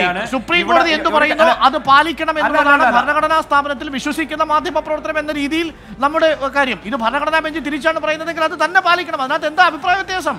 നമുക്ക് തമ്മിൽ അഭിപ്രായ വ്യത്യാസം. താങ്കൾ ഭരണഘടനയെ മാനിക്കുന്നു, ഞാൻ ഭരണഘടനയെ മാനിക്കുന്നു. താങ്കൾ സുപ്രീം കോടതിയെ മാനിക്കുന്നു, ഞാനും മാനിക്കുന്നു. വ്യത്യാസം അല്ല. ഒറ്റ കാര്യം ചോദിക്കട്ടെ, അങ്ങ് ഭരണഘടനയെ മാനിക്കുന്നുണ്ട്? ഭരണഘടന സുപ്രീം കോടതി ഞാൻ താങ്കളിലേക്ക് വരാം. ഇപ്പോൾ കനകദുർഗ കൂടി നമുക്കിപ്പം ഡൽഹിയിൽ ചേരുന്നുണ്ട്. കനകദുർഗ, ഈ താങ്കളുടെ ഒരു ബൈറ്റ് കണ്ടു, താങ്കളുടെ ഒരു പ്രതികരണം കണ്ടു. നിലവിൽ സ്റ്റേ ഇല്ലാത്തതിനാൽ വീണ്ടും ശബരിമലയിൽ പോകാൻ താങ്കൾ തയ്യാറെടുക്കുന്നുവെന്ന്, ശരിയാണോ? അങ്ങനെ ഞാൻ പറഞ്ഞില്ല. മേ ബി പോകുമായിരിക്കും എന്നേ പറഞ്ഞുള്ളൂ. ഇതുവരെ ഞാൻ അങ്ങനെ തീരുമാനിച്ചിട്ടില്ല. ശരി, ഒരൊറ്റ ചോദ്യം വിശ്വാസികൾ ചോദിക്കുന്നത്, അങ്ങനെ ചോദിക്കാൻ ഏതെങ്കിലും തരത്തിൽ അവകാശം നമുക്കുണ്ടായിട്ടല്ല ചോദിക്കുന്നത്, പക്ഷെ അറിയാനുള്ള കൗതുകം കൊണ്ട്. ശബരിമലയിൽ പോയി വന്നതിന് ശേഷം തുടർച്ചയായി ക്ഷേത്രങ്ങളിൽ പോയി ആചാരങ്ങളിലൊക്കെ പങ്കെടുത്തിരുന്ന സ്ത്രീ ആയിരുന്നോ കനകദുർഗ? അല്ല, ഞാൻ ശബരിമല ക്ഷേത്ര പ്രവേശനം കഴിഞ്ഞതിന് ശേഷം ഞാൻ ക്ഷേത്രങ്ങളിൽ പോയിട്ടില്ല. കാരണം അതിന് മറ്റൊരു ക്ഷേത്രത്തിലും പോയിട്ടില്ല, വിശ്വാസിയുമല്ല. വിശ്വാസിയാണ്. അതിന് മുന്നേ ഞാൻ ക്ഷേത്രങ്ങളിൽ പോയിരുന്നു. ശബരിമലയ്ക്ക് ശേഷം ഞാൻ ക്ഷേത്രത്തിൽ പോയിട്ടില്ല. അതിന് കാരണമുണ്ട്. കൃത്യമായ പൊളിറ്റിക്സോട് കൂടി എന്നെ ആക്രമിക്കാനോ അല്ലെങ്കിൽ അത്തരത്തിലുള്ള എന്തെങ്കിലും ഇഷ്യൂസ് അവിടെ അമ്പലങ്ങളിൽ ഉണ്ടാകാൻ സാധ്യതയുണ്ട് എന്നുള്ളത് കൊണ്ട് അതിനുശേഷം ഞാൻ ക്ഷേത്രങ്ങളിൽ പോയിട്ടില്ല. നിങ്ങൾക്ക് ഇതുവരെ കാത്തിരിക്കാമെങ്കിൽ കഴിഞ്ഞ ഒരു വർഷം മറ്റൊരു അമ്പലങ്ങളിലും പോയി നിങ്ങളുടെ വിശ്വാസം സംരക്ഷിക്കേണ്ട എന്നുണ്ടെങ്കിൽ എന്തുകൊണ്ട് 7 അംഗ ഭരണഘടനാ ബെഞ്ചിന്റെ വിധി വരുന്നതുവരെ കാത്തിരുന്നുകൂടെ കനകദുർഗ? ഞാൻ പറഞ്ഞല്ലോ, ഞാൻ പോകാൻ തീരുമാനിച്ചിട്ടില്ല. പക്ഷേ ഈ ശബരിമലയ്ക്ക് പോകാൻ തയ്യാറുള്ള സ്ത്രീകൾ ഇനിയുണ്ടെങ്കിൽ സ്റ്റേ ഓർഡർ ഇല്ലാത്തത് കൊണ്ട് ക്ഷേത്രങ്ങളിൽ പോകാൻ. ഈ സ്റ്റേ ഓർഡർ ഉണ്ട് എന്നുള്ളതൊക്കെയാണോ അമ്പലത്തിൽ പോകാനുള്ള പ്രധാനപ്പെട്ട കാര്യം? അത് സ്വാഭാവികമായും സമൂഹത്തിൽ ഒരു വലിയ കലാപകലുഷിതമായ ഒരു അന്തരീക്ഷം ഉണ്ടാകാതിരിക്കാൻ ശ്രദ്ധിക്കേണ്ടത് വിശ്വാസികളായ താങ്കൾ വിശ്വാസിയാണോ അല്ലയോ എന്നെനിക്ക് ഇനിയും നിശ്ചയമില്ല. എങ്കിൽ പോലും ഭക്തകളായിട്ടുള്ള ആളുകൾക്കെങ്കിൽ പോലും അത്തരത്തിലല്ലേ കരുതേണ്ടത്? നിങ്ങൾ ഈ 7 അംഗ ഭരണഘടനാ ബെഞ്ചിന് വിട്ടിരിക്കുന്ന ഒരു കേസിൽ പെട്ടെന്ന് തന്നെ സർക്കാരുമായി യുദ്ധം പ്രഖ്യാപിച്ച് ഇറങ്ങിത്തിരിക്കേണ്ട ആവശ്യം എന്താണ്? ഇല്ല, യുദ്ധം പ്രഖ്യാപിച്ച് ഇറങ്ങി തിരിച്ചിട്ടില്ല. ഞാൻ ഇറങ്ങി തിരിക്കുന്നുമില്ല. ശരി, താങ്കൾ പോകുന്നില്ല? അങ്ങനെ പറയാൻ പറ്റില്ല. ആയിട്ടില്ല. ഞാൻ പറഞ്ഞല്ലോ, അത് ഇപ്പൊ ഞാൻ ഒന്നും തീരുമാനിച്ചിട്ടില്ല. പോകണോ പോകണ്ടേ എന്നുള്ളത് ഞാൻ തീരുമാനിച്ചിട്ടില്ല. അല്ല, ഈ വിധിയോടുള്ള പ്രതികരണം എന്താണ്? ഇപ്പോൾ ഇത് റിവ്യൂ ചെയ്യാൻ വേണ്ടി 7 അംഗ ബെഞ്ചിലേക്ക് വിടാൻ സുപ്രീം കോടതിയുടെ 5 അംഗ ബെഞ്ച് തീരുമാനിച്ചിരിക്കുകയാണ്. ആ വിധിയോടുള്ള പ്രതികരണം എന്താണ്? നിലവിലുള്ള സുപ്രീം കോടതി ഓർഡർ എന്നത് വളരെ കൃത്യമായ അല്ലെങ്കിൽ എല്ലാവർക്കും യോജിക്കുന്ന തരത്തിലുള്ള ഒരു വിധിയായിരുന്നു. പക്ഷേ ഇപ്പൊ ഇനി റിവ്യൂ ഹർജികൾ പരിഗണിച്ച് അതിന് ഇനിയും തീരുമാനം വേണം. 7 അംഗ ബെഞ്ചിലേക്ക് വിടുന്നു എന്നുള്ളത് കൊണ്ട് ഒരുപക്ഷെ യുവതീ പ്രവേശനം ഇനി അനുവദിക്കില്ല എന്നുള്ള ഒരു ഓർഡർ വരുത്താൻ വേണ്ടി കൂടി ആയിരിക്കാം എന്നൊരു തോന്നൽ എനിക്കുണ്ട്. അതിനിടയിൽ അതിൽ രാഷ്ട്രീയമുണ്ടോ അല്ലെങ്കിൽ വേറെ എന്തെങ്കിലും കാരണമുണ്ടോ എന്ന് എനിക്കറിയില്ല. സുപ്രീം കോടതിയുടെ ഒരു 7 അംഗ ബെഞ്ചാണല്ലോ പരിശോധിക്കുന്നത്, അപ്പോൾ നമുക്കത് പറയാൻ കഴിയില്ലല്ലോ. മാത്രമല്ല കനകദുർഗ, നിലവിൽ അയോധ്യ അടക്കമുള്ള വിഷയങ്ങളിൽ സുപ്രീം കോടതി പറഞ്ഞിരിക്കുന്ന ഒരു കാര്യമുണ്ട്. കോടതി വിധികളെല്ലാം തന്നെ സമൂഹത്തിന്റെ മുന്നോട്ടുള്ള സമാധാനപരമായ പോക്കിനെ ആശ്രയിച്ചിരിക്കുന്നു. കനകദുർഗയും ബിന്ദുവും ക്ഷേത്രത്തിൽ പോയതുകൊണ്ട് നവോത്ഥാനം ഉണ്ടായെന്നൊന്നും പൊതുജന സമൂഹം വിശ്വസിക്കുന്നില്ല. കുറെ കലാപമുണ്ടായി, ഇടത് സർക്കാരിന് 18 സീറ്റിൽ തോൽക്കേണ്ടി വന്നു തുടങ്ങിയ ചില രാഷ്ട്രീയമായ കാര്യങ്ങളെ ഉണ്ടായിട്ടുള്ളൂ. പക്ഷെ അത് കോടതിക്ക് തന്നെ ബോധ്യപ്പെട്ടിട്ടില്ല. ഏറ്റവും ഒടുവിൽ കോടതി തന്നെ പറയുന്നു തങ്ങൾ പറഞ്ഞ വിധിയിലെ ചില അപര്യാപ്തതകൾ ഉള്ളത് കാരണം അത് പരോക്ഷമായിട്ടാണെങ്കിലും സൂചിപ്പിച്ചുകൊണ്ട് 7 അംഗ ബെഞ്ചിലേക്ക് മാറ്റിവെച്ചിരിക്കുന്നു. നിലവിൽ കനകദുർഗയും ബിന്ദു അമ്മിണിയും അടക്കമുള്ളവർ താങ്കളെ പോലെ വലിയ അത്യുത്സാഹം കാണിച്ച് ശബരിമലയിൽ വരുന്നവരോട് പറയുമോ, സിസ്റ്റേഴ്സ് നിങ്ങൾ ഒന്നടങ്ങൂ, ഈ വിധി ഒന്ന് വരട്ടെ എന്ന് പറയുകയല്ലേ പാകത? ഇല്ല, ഞാൻ അങ്ങനെ ഇതിൽ തയ്യാറായി വരുന്ന യുവതികളോട് ഞാൻ അങ്ങനെ പറയുന്നില്ല. കാരണം ഞാൻ അങ്ങനെ പറയേണ്ട ആവശ്യമില്ല. അത് അവരുടെ തീരുമാനമാണ്, അവരുടെ വിശ്വാസമാണ്. അത് അവർ എങ്ങനെയാ മുന്നോട്ട് കനകദുർഗ, ഈ ഭരണഘടനാപരമായ അവകാശം പിടിച്ചു വാങ്ങാൻ ഇത് സുപ്രീം കോടതിയോ അല്ലെങ്കിൽ ആശുപത്രിയുടെ പരിചരണമോ ഒന്നുമല്ലല്ലോ. അതൊരു കേവലം ആരാധനാലയം മാത്രമല്ലേ. നിങ്ങൾ അടിസ്ഥാനമായി വിശ്വസിക്കാത്ത, ഞാൻ മനസ്സിലാക്കുന്നത് ബിന്ദു അടക്കമുള്ളവർ അവിശ്വാസികളാണെന്ന് ജനകീയ കോടതിയിൽ തന്നെ ബോധ്യപ്പെടുത്തിയിട്ടുള്ള കാര്യം തന്നെയാണ്. അവിശ്വാസികളായവരുടെ രാഷ്ട്രീയ അവകാശങ്ങളുടെ പോര് പിടിക്കാനുള്ള ഒരു വിപ്ലവ ഭൂമിയാക്കി ഈ വിശ്വാസികളുടെ സ്ഥലത്തെ മാറ്റണോ? അങ്ങനെയുള്ളവർ ഉണ്ടായിരുന്നിരിക്കാം. പക്ഷെ എന്റെ കാര്യം എനിക്കേ അറിയുള്ളൂ, ഞാൻ അങ്ങനെയല്ല, ഞാൻ വിശ്വാസിയാണ്. അതോടൊപ്പം തന്നെ പക്ഷെ ഒരു വർഷമായി ഒരു അമ്പലത്തിലും പോയിട്ടില്ല. അത് ഞാൻ പറഞ്ഞല്ലോ, അതിന്റെ കാരണം പറഞ്ഞല്ലോ, എന്റെ സെക്യൂരിറ്റി പ്രോബ്ലംസ്, അതുപോലെ തന്നെ ആ രീതിയിൽ ആക്ഷൻ എടുക്കണം അല്ലെങ്കിൽ. ശരി നന്ദി കനകദുർഗ. എന്തായാലും കനകദുർഗ ശബരിമലയിൽ പോകുന്ന കാര്യത്തിൽ തീരുമാനിച്ചിട്ടില്ല എന്നുള്ള ഒടുവിൽ പറയാൻ സാധിച്ചിരിക്കുന്നു. സന്ദീപ് ഞാൻ വരാം. ഇപ്പോൾ വെള്ളാപ്പള്ളി നടേശൻ പ്രതികരിക്കുന്നു തത്സമയം.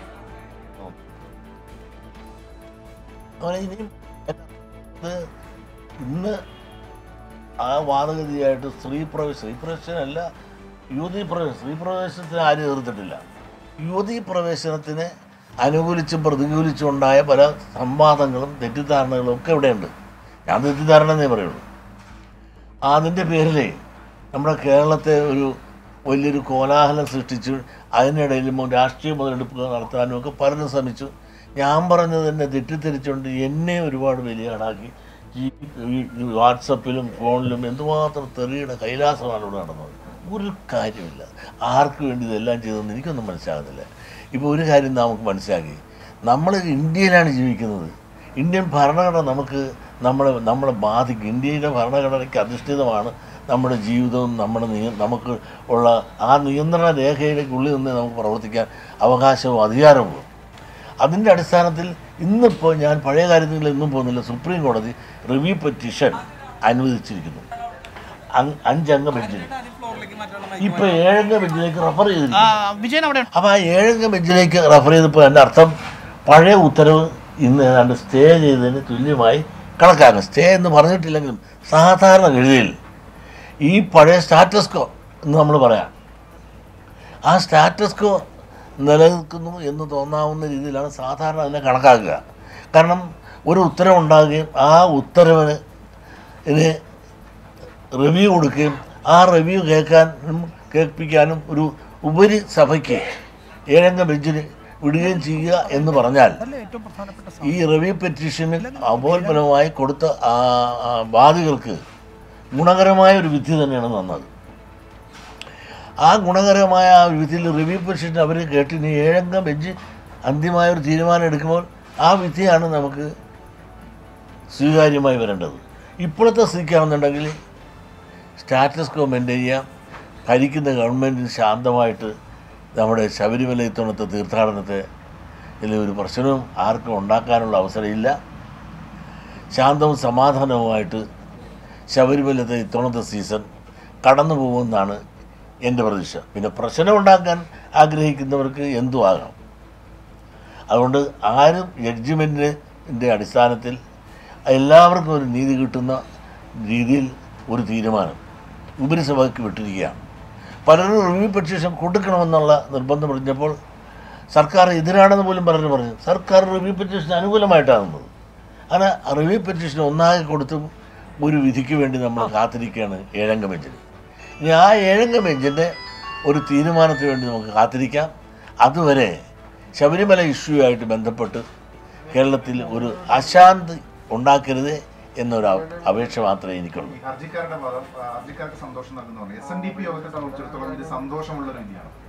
ഞങ്ങൾക്ക് സന്തോഷം സന്താപമൊന്നുമില്ല.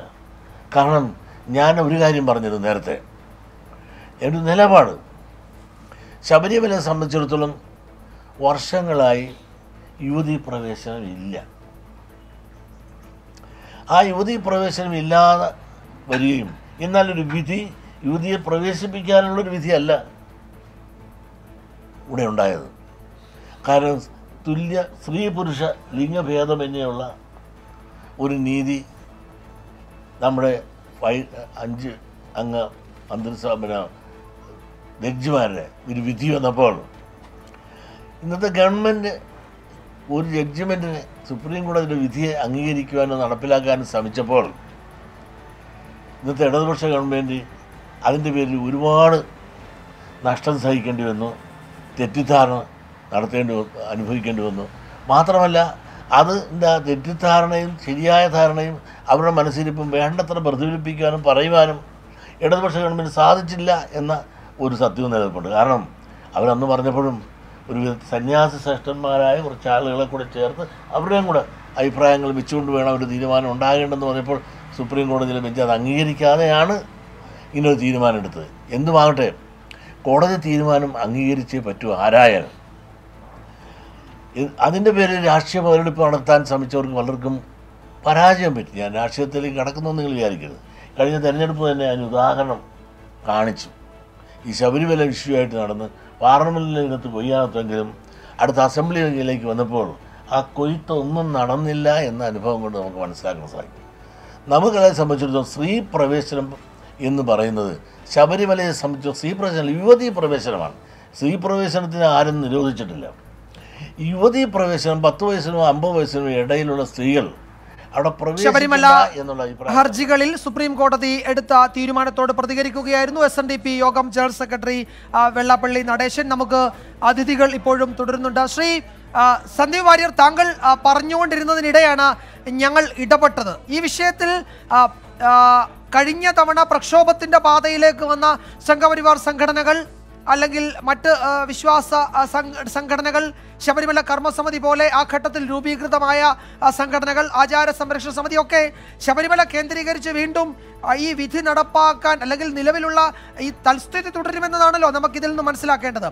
അങ്ങനെയാണെങ്കിൽ ആ നിലയിലൊരു സംഘടിതമായ നീക്കം ഇത്തവണയും ഉണ്ടാകുമെന്ന് തന്നെയാണോ നമ്മൾ ഇപ്പോൾ കരുതേണ്ടത്? അല്ല, ഞാൻ അതിലേക്ക് വരും മുമ്പ് ഇന്നത്തെ വിധിയിൽ കോടതി പറഞ്ഞ കാര്യം മതത്തിന് വലിയ പ്രാധാന്യമുണ്ട് എന്ന് കോടതി നിരീക്ഷിച്ചിട്ടുണ്ട്. അതുപോലെ ഇത് ഉയർന്ന ബെഞ്ച് പരിഗണിക്കേണ്ട വിഷയമാണ്. ആചാരങ്ങൾ പുലർത്താൻ എല്ലാവർക്കും അവകാശമുണ്ട് എന്നും പറഞ്ഞിട്ടുണ്ട്. നേരത്തെ അയോധ്യ വിഷയത്തിൻ്റെ കാര്യത്തിനും ഇത് തന്നെയാണ്. വിശ്വാസത്തിനാണ് സുപ്രീം കോടതി വലിയ പ്രാധാന്യം കൊടുത്തത്. അപ്പം വിശ്വാസത്തിന് സുപ്രീം കോടതി പ്രാധാന്യം കൊടുത്ത്, ആചാരങ്ങൾക്ക് പ്രാധാന്യം കൊടുത്ത്, തങ്ങളുടെ പഴയ വിധി മറ്റൊരു ബെഞ്ച് പരിശോധിക്കട്ടെ, കൂടുതൽ വലിയ ബെഞ്ച് പരിശോധിക്കട്ടെ എന്ന് പറയുമ്പോൾ സ്റ്റേ ഇല്ല എന്നൊരു കാരണവും പറഞ്ഞ്, അതൊരു തെറ്റായ കാരണം തന്നെയാണ്. സ്റ്റേ ഇല്ല എന്നുള്ളതൊരു ന്യായം മാത്രമാണ്. ആ ന്യായവും പറഞ്ഞുകൊണ്ട് ശബരിമലയിൽ നിലനിൽക്കുന്നത്, അങ്ങ് പറയുന്നതാണെങ്കിൽ സ്റ്റാറ്റസ് കോ എന്ന് പറഞ്ഞാൽ ശബരിമലയിൽ ഇപ്പോൾ ആചാരപ്രകാരമാണ് കാര്യങ്ങൾ നടക്കുന്നത്. അവിടെ സ്ത്രീ പ്രവേശനം ഇല്ല, യുവതീ പ്രവേശനം ഇല്ല. സ്ത്രീ പ്രവേശനം യുവതീ പ്രവേശനമില്ല, സ്ത്രീ പ്രവേശനമുണ്ട്. അല്ല, സന്ദീപ് പറയുന്നതിൽ ഒരു കാര്യം നമുക്ക് മനസ്സിലാക്കാം. നിലവിൽ അവിടെ വിശ്വാസികളുടെ വികാരം വ്രണപ്പെടുത്തത്തക്ക രീതിയിൽ ഒരു യുവതി അവിടെ വരുന്നതിനോ അല്ലെങ്കിൽ യുവതിയെ സർക്കാർ കൊണ്ടുവരികയോ ചെയ്യാൻ പാടില്ല എന്നുള്ളത് വിശ്വാസികളുടെ വികാരം കണക്കിലെടുത്തുകൊണ്ടും ഇത് വിശാലമായ ഭരണഘടനാ ബെഞ്ചിന് വിട്ടിരിക്കുന്ന സാഹചര്യത്തിൽ മനസ്സിലാക്കാം. പക്ഷേ ഇൻഫാക്ട് വസ്തുതകളുടെ അടിസ്ഥാനത്തിൽ 2018 സെപ്റ്റംബർ 28 വിധി നിലനിൽക്കുന്നു നിയമപരമായി. അതാണ് വിദഗ്ധർ പറയുന്നത്, നിയമവിദഗ്ധർ പറയുന്നത്, നമ്മൾ മനസ്സിലാക്കുന്നതും അതാണ്. അതവിടെ നിലനിൽക്കുമ്പോൾ തന്നെ താങ്കൾ പറയുന്നത് പോലെ വിശ്വാസികളുടെ ആചാരങ്ങൾ ക്ഷേത്രത്തിൽ നടക്കുന്നത് കൊണ്ട് ആ ആചാരങ്ങളെ ഖണ്ഡിക്കാൻ മെനക്കെട്ടു വരരുത് എന്ന വാദമാണെങ്കിൽ നമുക്ക് അംഗീകരിക്കാം. പക്ഷെ വസ്തുത അതല്ല എന്ന് പറയുന്നത് എങ്ങനെ അംഗീകരിക്കാൻ കഴിയും? വസ്തു അതല്ല എന്ന് പറയാൻ കാരണം ഈ നിയമവിദഗ്ധർ എന്ന് പറയുന്ന ആളുകൾക്കിടയിൽ ഡിസ്പ്യൂട്ടുണ്ട്. ഞാൻ അത് രണ്ട് ഭാഗവും പറയുന്നത് കേട്ടിട്ടാണ് ഈ പറയുന്നത്. നല്ല ഡിസ്പ്യൂട്ടുണ്ട്. പ്രഗത്ഭരായിട്ടുള്ള അഭിഭാഷകർ തന്നെ പറയുന്നു. ഏഴംഗ ഭരണഘടന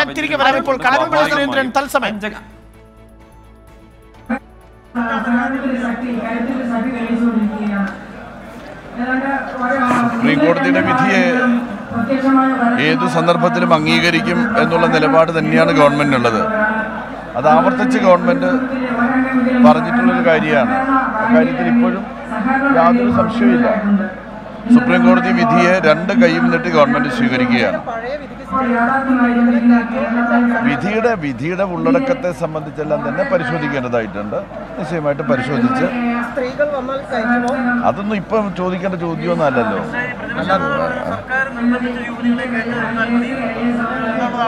അത് പ്രതിപക്ഷം ഈ സന്ദർഭത്തിൽ രാഷ്ട്രീയ മുതലെടുപ്പിന് വേണ്ടിയിട്ട് ശ്രമിക്കരുത്, പ്രകോപനമുണ്ടാക്കാൻ ശ്രമിക്കരുത്. ഒരു അയോധ്യ വിധി നമ്മുടെ മുന്നിലുണ്ട്. അതിനെ മാന്യമായിട്ട് സ്വീകരിച്ചൊരു സമൂഹമാണ് നമ്മുടെ രാജ്യത്തുള്ളത്. ആ വിധി എങ്ങനെയാണോ നമ്മൾ സ്വീകരിച്ചത് ആ മട്ടിൽ സുപ്രീം കോടതി വിധികളെ സ്വീകരിക്കാനായിട്ട് നമുക്ക് സാധിക്കണം. ഗവൺമെൻറ്റിനെ അപമാനിച്ചും ഗവൺമെൻറ്റിനെ ആക്ഷേപിച്ചും രാഷ്ട്രീയ മുതലെടുപ്പ് നടത്താൻ വേണ്ടി കഴിഞ്ഞ കാലത്ത് നടത്തിയ പരിശ്രമങ്ങൾ ആവർത്തിക്കരുതെന്നാണ് പ്രതിപക്ഷത്തോട് പറയാനുള്ളത്. അല്ലെ, അത് ആവശ്യമില്ലാത്ത കാര്യമൊന്നും ചോദിക്കണ്ട. നിങ്ങൾ ആവശ്യമില്ലാത്ത കാര്യങ്ങൾ ചോദിക്കണ്ട. ഞങ്ങൾ ഏതായാലും സുപ്രീം കോടതി വിധി എന്താണെന്ന് പരിശോധിച്ചിട്ട് പറയാം കേട്ടോ. കടകംപള്ളി സുരേന്ദ്രനാണ് ഇപ്പോൾ പ്രതികരിച്ചത്. സുപ്രീം കോടതി വിധി എന്താണെങ്കിലും അത് നടപ്പിലാക്കുക തന്നെ ചെയ്യും. നേരത്തെ എടുത്തിരുന്ന നിലപാട് അത് തന്നെയാണ്. എന്നാൽ സർക്കാർ ഏതെങ്കിലും തരത്തിൽ യുവതികളെ ശബരിമലയിലേക്ക് എത്തിക്കുമോ എന്ന ചോദ്യത്തിന് അത് പ്രതിപക്ഷത്തിന്റെ ആരോപണം മാത്രമാണെന്നും ഇപ്പോൾ കടകംപള്ളി സുരേന്ദ്രൻ പ്രതികരിച്ചു. ഇപ്പോൾ പി കെ ബിജു കൂടി നമുക്കൊപ്പം ചേരുന്നുണ്ട്. സന്ദീപ്, ഞാൻ വളരെ പെട്ടെന്ന് സന്ദീപിലേക്ക് തിരികെ വരാം. പി കെ ബിജു, നിലവിൽ സുപ്രീം കോടതി വിധി വന്നിരിക്കുന്നു. അത് 7 അംഗ ഭരണഘടനാ ബെഞ്ചിന് വിട്ടുകൊണ്ടാണ് തീരുമാനം. സ്റ്റേ ഇല്ല ഈ ഓർഡറിന് എന്നുള്ളതും ഈ സർക്കാരിനെ ഈ മണ്ഡലകാലത്തിൽ കൂടുതൽ പ്രതിസന്ധിയിലാക്കുന്നുവെന്നാണോ മനസ്സിലാക്കേണ്ടത്? ഇവിടെ കാണേണ്ടത് പുനഃപരിശോധനാ ഹർജികൾ എല്ലാം തള്ളിക്കളഞ്ഞുകൊണ്ട് ഇതിനെ സംബന്ധിച്ചുള്ള വിശാലമായ ബെഞ്ചിന് വിട്ടിരിക്കുന്നു. ചിലപ്പോൾ 7 അംഗമാകാം, ചിലപ്പോൾ 9 അംഗമാകാം. കാരണം ഇത് ശബരിമല വിധി എന്നത് മാത്രമല്ല സുപ്രീം കോടതി വിധിയിലൂടെ വ്യക്തമാക്കിയിട്ടുള്ളത്. രാജ്യത്തെ ക്ഷേത്രങ്ങളിൽ സ്ത്രീക്കും പുരുഷനും തുല്യമായ അവകാശം കൊടുക്കണോ വേണ്ടയോ, അത് മുസ്ലിം പള്ളികളിലുണ്ട്, അതുപോലെ പാഴ്സികളുടെ ആരാധനാലയങ്ങളിലുണ്ട്. ഇതെല്ലാം നിലവിൽ വിവിധ ബെഞ്ചുകളിൽ ചർച്ചയ്ക്ക് വിധേയമായിക്കൊണ്ടിരിക്കുന്നുണ്ട്. അതുകൊണ്ട് ഈ സ്ത്രീക്കും പുരുഷനും തുല്യ അവകാശം എന്ന കാര്യത്തിൽ ഇന്ത്യയുടെ ഭരണഘടന നൽകുന്ന അവകാശം ശരിയാണ്. ആ നിലപാട് തന്നെ നിലനിർത്തിക്കൊണ്ടാണ് ഇത് വിശാല ബെഞ്ചിന് വിടുന്നതിന് വേണ്ടി ഭൂരിപക്ഷ തീരുമാനപ്രകാരം സുപ്രീം കോടതി തീരുമാനിച്ചിട്ടുള്ളത്. അതുകൊണ്ട് ശ്രീ സന്ദീപ് വാര്യർ പറയുന്നത് യാതൊരു അടിസ്ഥാനമില്ലാത്ത കാര്യമാണ്. കാരണം അയോധ്യ വിധി അവർ 135 വർഷം കാത്തിരിക്കാമെങ്കിൽ സുപ്രീം കോടതിയിൽ വിശാല ബെഞ്ച് പരിഗണിച്ച് ആ തീരുമാനം എന്താണോ അത് വരുന്നവരെ കാത്തിരിക്കുക എന്നതല്ലാതെ അക്രമങ്ങൾക്ക് കോപ്പ് കൂട്ടുന്നത് കേരള സമൂഹം ഇനിയും അംഗീകരിച്ചു തരുമെന്ന് അവർ ധരിക്കേണ്ടതില്ല. കാരണം സുപ്രീം കോടതി വിധിയാണ്, അല്ലാതെ നിയമവിദഗ്ധർ വ്യത്യസ്തമായ അഭിപ്രായം പറയുന്നു എന്നതല്ല. അതിനെ സംബന്ധിച്ച് സുപ്രീം കോടതി 2018 സെപ്റ്റംബർ 28 വിധിയിൽ ഒരു മാറ്റവും വരുത്താൻ അവർ തയ്യാറായിട്ടില്ല. യഥാർത്ഥത്തിൽ നിങ്ങൾ പറയുന്ന വാദം ശരിയാണെങ്കിൽ സുപ്രീം കോടതി ആ നിലവിലുള്ള വിധി സ്റ്റേ ചെയ്യുകയോ മാറ്റം വരുത്തുകയോ ചെയ്യേണ്ട സന്ദർഭം ഇതായിരുന്നു. അതവർ ചെയ്തിട്ടില്ല. അപ്പോൾ സ്വാഭാവികമായിട്ടും സുപ്രീം കോടതി അതിൽ തന്നെ ഉറച്ചു നിൽക്കുകയാണ്. സംഘർഷമില്ലാത്ത അന്തരീക്ഷം കേരളത്തിൽ ഉണ്ടാക്കുകയാണ് സംഘപരിവാർ സംഘടനകൾ ചെയ്യേണ്ടത്. നിങ്ങളുടെ സംഘർഷത്തോട് കേരള സമൂഹം പറഞ്ഞതിലെ ഒരു ഇന്റർപ്രിട്ടേഷൻ നിലവിൽ 2018 സെപ്റ്റംബർ മാസം 28-ാം തീയതി സുപ്രീം കോടതി കൊണ്ടുവന്ന യുവതീ പ്രവേശന വിധിയെ ഇപ്പോൾ ഈ 5 അംഗ ബെഞ്ച് ഉയർത്തിപ്പിടിച്ചിരിക്കുന്നുവെന്നാണോ താങ്കൾ പറയാൻ ശ്രമിക്കുന്നത്? പക്ഷേ അങ്ങനെയാണെങ്കിൽ അടുത്ത ചോദ്യം ഉണ്ടാവും, എങ്കിൽ പിന്നെ എന്തിനത് 7 അംഗ ബെഞ്ചിന് വിട്ടു എന്ന ചോദ്യം.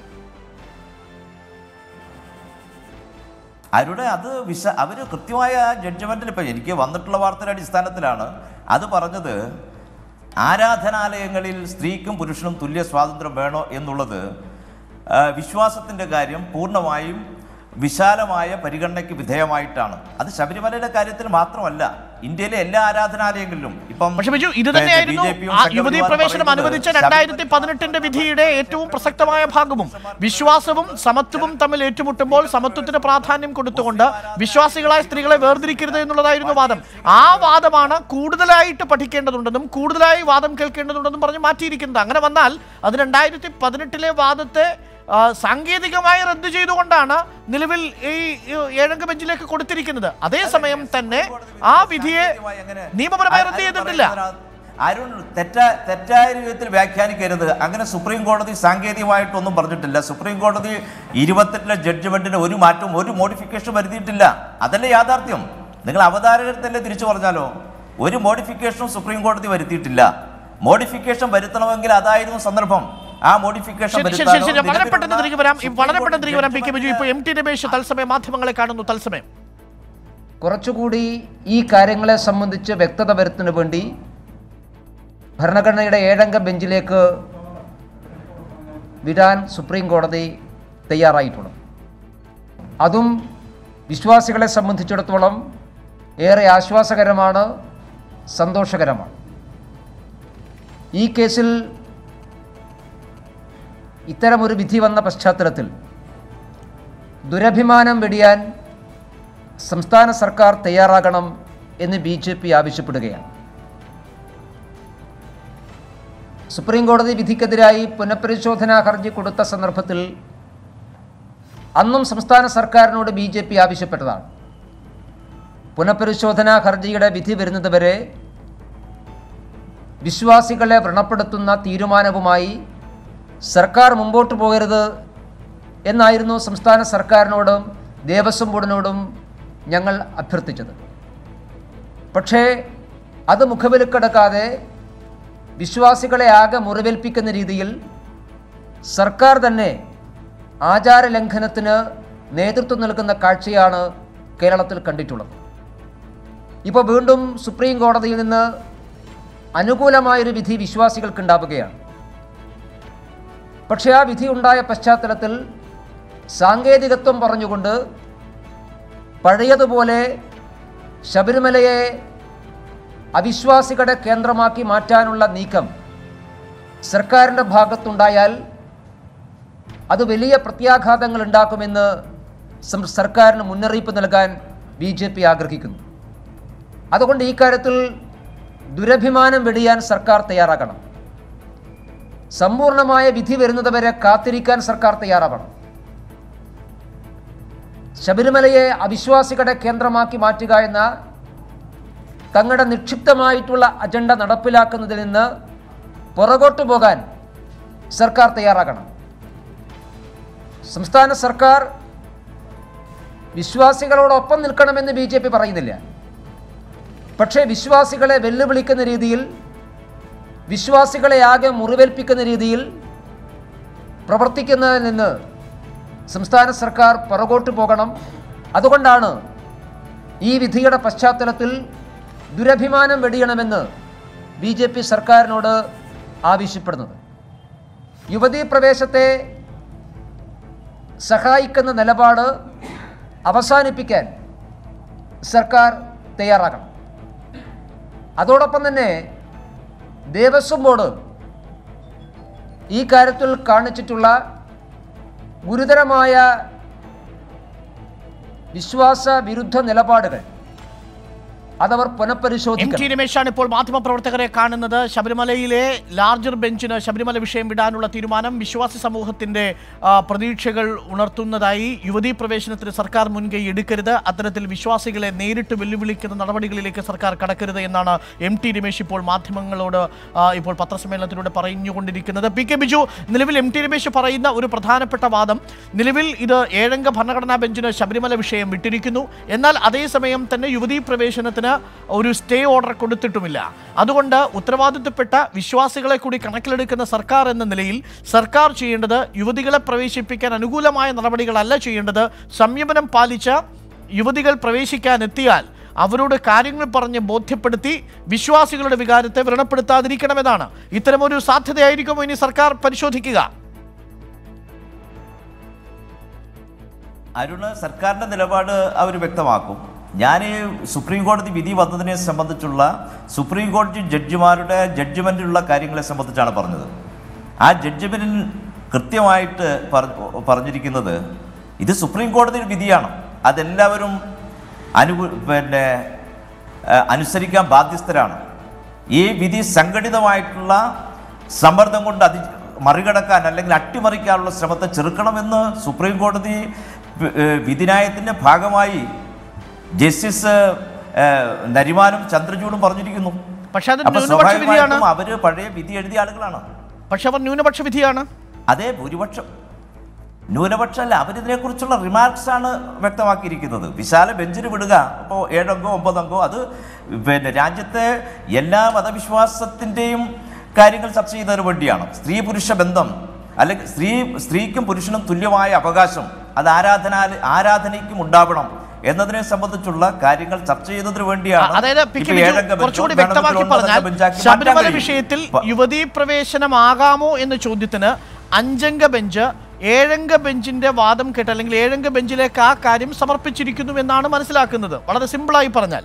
അപ്പോൾ 7 അംഗ ബെഞ്ചിന്റെ വിധി വരുന്നതുവരെ നിലവിൽ സാങ്കേതികമായ അർത്ഥത്തിൽ നിയമപരമായ അർത്ഥത്തിൽ അതിനൊരു സ്റ്റേ ഓർഡർ ഇല്ലെങ്കിലും വിശ്വാസികളെ കണക്കിലെടുക്കണം എന്നതല്ലേ ഈ വിധിയുടെ പ്രധാനപ്പെട്ട ജിസ്റ്റ്? അതാണ് ഞാൻ ആവർത്തിക്കുന്നത്. അരുൺ, അങ്ങനെ നിർബന്ധമില്ല. കാരണം അങ്ങനെ ഉണ്ടായിരുന്നെങ്കിൽ സുപ്രീം കോടതി തന്നെ ഇങ്ങനെയുള്ള സന്ദർഭത്തിൽ സാധാരണ അവരുടെ വിധി തെറ്റാണ് എന്നുണ്ടെങ്കിൽ അവർ ആ വിധിന്യായം സ്റ്റേ ചെയ്യുകയാണ് ചെയ്യുക. 7 അംഗ ബെഞ്ച് ഈ കാര്യം പരിശോധിച്ച് യുക്തമായ തീരുമാനം എടുക്കുന്നത് വരെ ഇത് നടപ്പിലാക്കേണ്ടതില്ല എന്ന് പറയുകയാണ് ചെയ്യുക. പക്ഷേ പൂർണ്ണമായും ശരിയാണെങ്കിൽ 7 അംഗ ബെഞ്ചിന് വിടേണ്ടതുമില്ലല്ലോ. PK ബിജു, പൂർണ്ണമായും ശരിയാണെങ്കിൽ 7 അംഗ ബെഞ്ചിന് വിടേണ്ടതുമില്ലല്ലോ. ജഡ്ജ്മെന്റിന്റെ ബാക്കി ഭാഗം കൂടി ആരും നോക്കൂ. യുവതീ പ്രവേശനത്തിന് ആവശ്യമായിട്ടുള്ള പ്രചാരണം കൊടുക്കണം എന്ന് ജഡ്ജ്മെന്റിന്റെ ഭാഗമായി അയ്യോ ബിജു, അത് ന്യൂനപക്ഷ വിധിയാണ്. നരിമാൻ രേഖപ്പെടുത്തിയിരിക്കുന്ന വിധിയാണ്, ഭൂരിപക്ഷ വിധിയല്ല.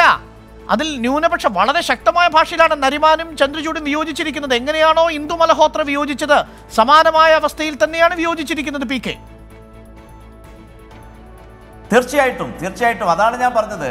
എന്ന് പറഞ്ഞാൽ അങ്ങനെ രണ്ട് ജഡ്ജിമാർ അങ്ങനെ പറയുകയും നിലവിലുള്ള ജഡ്ജ്മെന്റിന് സ്റ്റേ ഇല്ലാതിരിക്കുകയും ചെയ്താൽ ഗവൺമെന്റ് എന്താണ് നിർവഹിക്കേണ്ടത് എന്നതിനെ സംബന്ധിച്ച് ഗവൺമെന്റിന് സുപ്രീം കോടതിയിൽ ക്ലാരിഫിക്കേഷൻ വായിക്കാം. സുപ്രീം കോടതി എന്താണോ പറയുന്നത്, സന്ദീപ് വാര്യർ, പി കെ ബിജു പറയുന്നത് പോലെ നിലവിൽ സാങ്കേതികമായ അർത്ഥത്തിലാണോ ഉത്തരവാദിത്തപ്പെട്ട സർക്കാർ ഇനി ഈ വിശ്വാസ പ്രശ്നങ്ങളെ സമീപിക്കേണ്ടത്? ബിജു പറയുന്നത് ശരിയല്ല. ബിജു അതിൽ മൈനോറിറ്റി ജഡ്ജ്മെന്റ് മാത്രം എടുത്ത് രണ്ട് ജഡ്ജിമാരുടെ ബിജുവിന് ആഗ്രഹമുള്ള രണ്ട് മൈനോറിറ്റി ജഡ്ജ്മെന്റ് മാത്രം എടുത്ത് അതിൽ അവർ പറയുന്ന കാര്യങ്ങളിൽ മാത്രം കോട്ട് ചെയ്യാണ്. അങ്ങനെയാണെങ്കിൽ ഒരു സെക്കൻഡ് ഞാനൊന്ന് മുഴുമിക്കട്ടെ. നിങ്ങൾക്ക് ആഗ്രഹം ഉണ്ടെന്ന് വ്യക്തമായിരുന്നല്ലോ. നടപ്പിലാക്കുമെന്ന് ഞങ്ങൾ പറഞ്ഞു. അപ്പൊ രണ്ട് ജഡ്ജിമാരും അല്ലെങ്കിൽ ഇന്ദു മൽഹോത്ര പറഞ്ഞപ്പോൾ അതാണ് ശരിയെന്ന് നിങ്ങൾ വാദിച്ച പോലെ ഉള്ള വാദം ഞങ്ങൾക്കില്ല. ഇതിനെ സംബന്ധിച്ചൊരു ക്ലാരിറ്റി സുപ്രീം കോടതി തുടരുക എന്നാണ്. ബിജു, ഞങ്ങളുടെ വാദം അന്നും ഇന്നും കൺസിസ്റ്റന്റ് ആണ്. നിങ്ങളാണ് വഴുക്കല്ല് വടികുത്തിയതുപോലെ ഓരോ ദിവസം ഓരോ അഭിപ്രായം പറയുന്നത്. ഞങ്ങൾ അന്നും ഇന്നും പറയുന്നു. ഇത് ബിജു ഇപ്പൊ നേരത്തെ പറയുന്നത് ബിജു മൈനോറിറ്റി ജഡ്ജ്മെന്റ്. ഞാനൊന്ന് മുഴുപ്പിക്കട്ടെ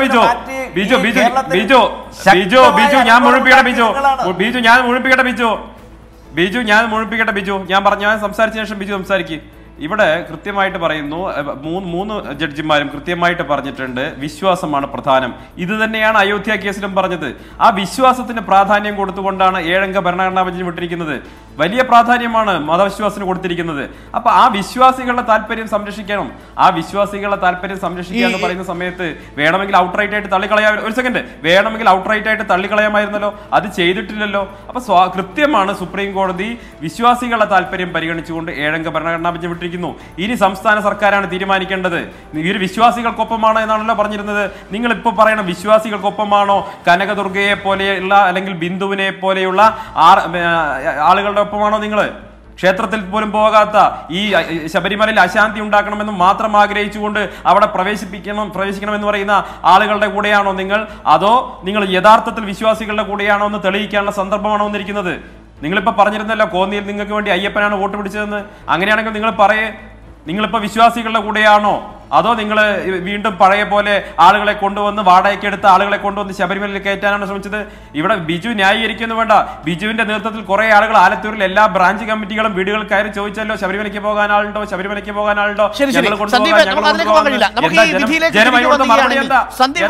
ഈ വിധിയിൽ പറഞ്ഞിരിക്കുന്ന 3 പ്രധാനപ്പെട്ട കാര്യങ്ങളിൽ ഒന്ന്, മതങ്ങൾ വളരെ പ്രധാനമാണ്.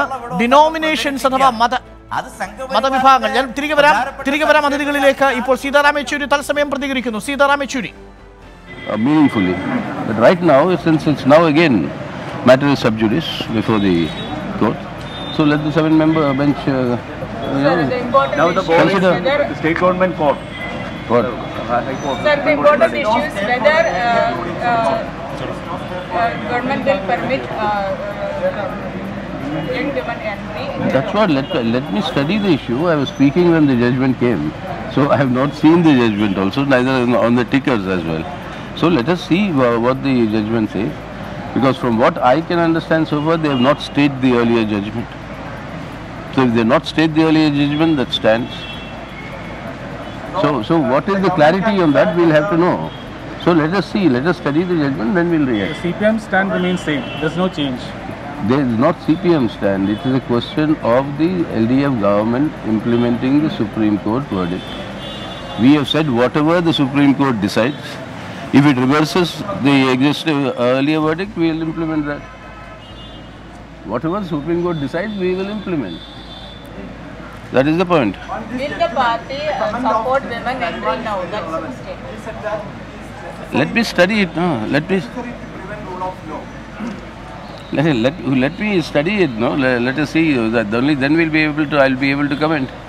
As you mentioned in your speech that all the recent verdicts and recent rulings of the Supreme Court is favourable to Sangha Parivar or government. Is this a coincidence or a conspiracy?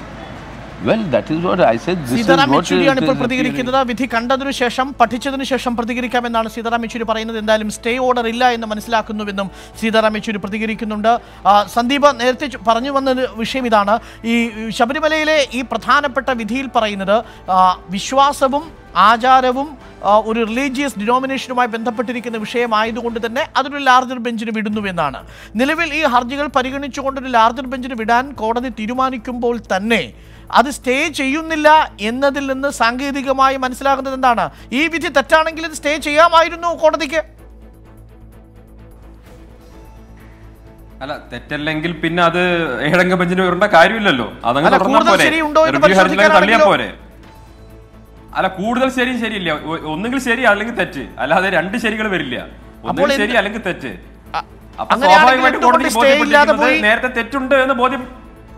അല്ല, stay ചെയ്യേണ്ട കാര്യമില്ലെന്ന് ഏഴംഗ ഭരണഘടനാ ബെഞ്ചിന് വിശ്വാസ സംബന്ധിയായ കാര്യത്തിൽ വിട്ട സമയത്ത് സ്വാഭാവികമായിട്ടും അതിന് ഇനിയിപ്പോൾ സ്റ്റേ ചെയ്യേണ്ട കാര്യമില്ല എന്നെങ്കിൽ വന്നത്. കാരണം എന്തിനാ വാശി? ഒറ്റ കാര്യം കൂടി ചോദിക്കട്ടെ, ബിജു ഇവിടെ അഭിപ്രായം പറയേണ്ടത്, ഈ ഏഴംഗ ഭരണഘടനാ ബെഞ്ച് വിധിക്കാൻ പോകുന്നത് ശബരിമല വിഷയത്തിൽ മാത്രമല്ലല്ലോ. അവിടെ മുസ്ലിം സ്ത്രീകളുടെ പള്ളി പ്രവേശനം കൂടി വിധിക്കുമല്ലോ. അവിടെ നിങ്ങളുടെ നിലപാട് എന്തായിരിക്കും? ബിജു പറയേ. ശബരിമലയിൽ മാത്രം നവോത്ഥാനം മതിയോ? മുസ്ലിം പള്ളികളിൽ നവോത്ഥാനം വേണോ? ബിജു പറയേ. CPM-ന്റെ നിലപാട് എന്തായിരിക്കും? ഇവിടെ സീതാറാം യെച്ചൂരി പോലും വളരെ ശ്രദ്ധയോട് കൂടിയാ പറഞ്ഞ ഞാൻ കേട്ടു. അദ്ദേഹം പറഞ്ഞു മാറ്റർ സബ് ജുഡീസ് എന്ന് പറഞ്ഞു. മാറ്റർ സബ് ജുഡീസ് ആണെങ്കിൽ നിങ്ങൾ വിശ്വാസികൾക്കൊപ്പമാണെങ്കിൽ വിശ്വാസികളുടെ വികാരം സംരക്ഷിക്കാൻ ഈ സമയത്ത് നിങ്ങൾ ബാധ്യസ്ഥരാണ്. നിങ്ങൾ ഏഴംഗ ഭരണഘടനാ ബെഞ്ചിന്റെ വിധി വരുന്നതുവരെ നിങ്ങൾ തയ്യാറാകണം. തയ്യാറുണ്ടോ? അരുണ്, ഈ സന്ദീപ് ഏതെങ്കിലും ഒന്ന് കൂട്ടിച്ചേർക്കാൻ നോക്കിക്കൊണ്ടിരിക്കുകയാണ്. ഇതുമായി ബന്ധമില്ലാത്ത പല കാര്യങ്ങളും ഞാനല്ല കൂട്ടിച്ചേർത്തത്, സുപ്രീം കോടതിയെ കൂട്ടിച്ചേർത്തത്. കോടതി കൂട്ടിച്ചേർത്തു, ഞാനല്ല കൂട്ടിച്ചേർത്തത്. ബിജു, കോടതി കൂട്ടിച്ചേർത്തിട്ടുണ്ട്. മുസ്ലിം സ്ത്രീകളുടെ പള്ളി പ്രവേശനവും ഇനി പരിഗണന വിഷയമാണ്. സന്ദീപ് അല്ല ഞാൻ കൂട്ടിച്ചേർത്ത അല്ല ബിജു, സുപ്രീം കോടതി കൂട്ടിച്ചേർത്തിട്ടുണ്ട്. സന്ദീപ് ഒരു കാര്യം സംബന്ധിച്ചു. കാരണം ശബരിമല പുനഃപരിശോധന ഹർജിയുടെ ഭാഗമായിട്ട് മാത്രമല്ല ഏഴംഗ ബെഞ്ചിന് വിട്ടത് എന്ന് അദ്ദേഹം ഇപ്പോൾ സമ്മതിച്ചു. അതാണ് ഞാൻ ആദ്യം പറഞ്ഞ പോയിന്റ്. അപ്പം രാജ്യത്തെ ആരാധനാലയങ്ങളിൽ സ്ത്രീക്കും പുരുഷനും തുല്യമായ അവകാശമുണ്ടോ എന്നതിനെ സംബന്ധിച്ച് പരിശോധിക്കുന്നതിന് വേണ്ടിയാണ്. അതാണ് ഞാൻ ആദ്യം പറഞ്ഞത്. ഏഴംഗം ചിലപ്പോൾ 9 അംഗമായി കൂടായില്ല. അതും സുപ്രീം കോടതിയിൽ കിട്ടുന്ന വിവരത്തിൻ്റെ അടിസ്ഥാനത്തിലാണ് ഞാൻ പറഞ്ഞത്. അപ്പോൾ അതാണ് രാജ്യത്ത് സുപ്രീം കോടതി ഇനി എടുക്കാൻ പോകുന്ന വിഷയം. അരുൺ ചോദിച്ച വളരെ പ്രസക്തമായ ചോദ്യമാണ്. യഥാർത്ഥത്തിൽ ഇവർ പറയുന്നതനുസരിച്ച് സുപ്രീം കോടതി വിധിയുടെ 2018 സെപ്റ്റംബർ 28 വിധി തെറ്റാണെങ്കിൽ അത് റദ്ദാക്കുകയാണ് സുപ്രീം കോടതി ചെയ്യേണ്ടത്. തെറ്റായ കാര്യം നിലനിർത്തിക്കൊള്ളാൻ പറയുകയല്ല. പക്ഷേ ഇവിടെ അതുണ്ടായിട്ടില്ല. മറ്റു കാര്യങ്ങൾ കൂടി വിശ്വാസത്തിൻ്റെ അടിസ്ഥാനത്തിൽ പരിശോധിക്കണം. ആരാധനയുമായി ബന്ധപ്പെട്ട് എല്ലാവർക്കും തുല്യമായ പരിഗണന രാജ്യത്തുണ്ടാകുന്നുണ്ടോ എന്ന ചോദ്യം വന്നിരിക്കുന്നു. മുസ്ലിം സ്ത്രീകൾ അവിടെ ഹർജി കൊടുത്തിരിക്കുന്നു. പാഴ്സി സ്ത്രീകൾ ഹർജി കൊടുത്തിരിക്കുന്നു. അവർക്ക് ഈ പരിഗണന കിട്ടുന്നില്ല എന്ന് പറഞ്ഞിരിക്കുന്നു. അതെല്ലാം പരിശോധിച്ച് വരട്ടെ സന്ദീപ്. അപ്പൊ നിങ്ങളെ പോലെ ഞങ്ങളുടെ നിലപാട് വെള്ളം ചേർക്കുന്ന നിലപാടായിരിക്കില്ല. ശരീഅത്തിന്റെ മുസ്ലിം സ്ത്രീകൾക്ക് നവോത്ഥാനം വേണോ? കേരളത്തിലെ സുന്നി പള്ളികളിലും പള്ളികളിലും മുസ്ലിം സ്ത്രീകളെ കയറ്റണോ? ബിജു പറയേ, ധൈര്യം കാണിക്കും ബിജു. ബിജു, ശബരിമലയുടെ കാര്യത്തിൽ മാത്രം നാവിട്ടടിച്ചത് കൊണ്ട് കാര്യമില്ല. നിങ്ങൾ പറയൂ ബിജു, നിങ്ങൾ ഉറച്ച നിലപാടൊന്നും പറയേ. മുസ്ലിം സ്ത്രീകൾക്ക് നവോത്ഥാനം വേണോ? മുസ്ലിം സ്ത്രീകൾക്ക് നവോത്ഥാനം വേണോ ബിജു?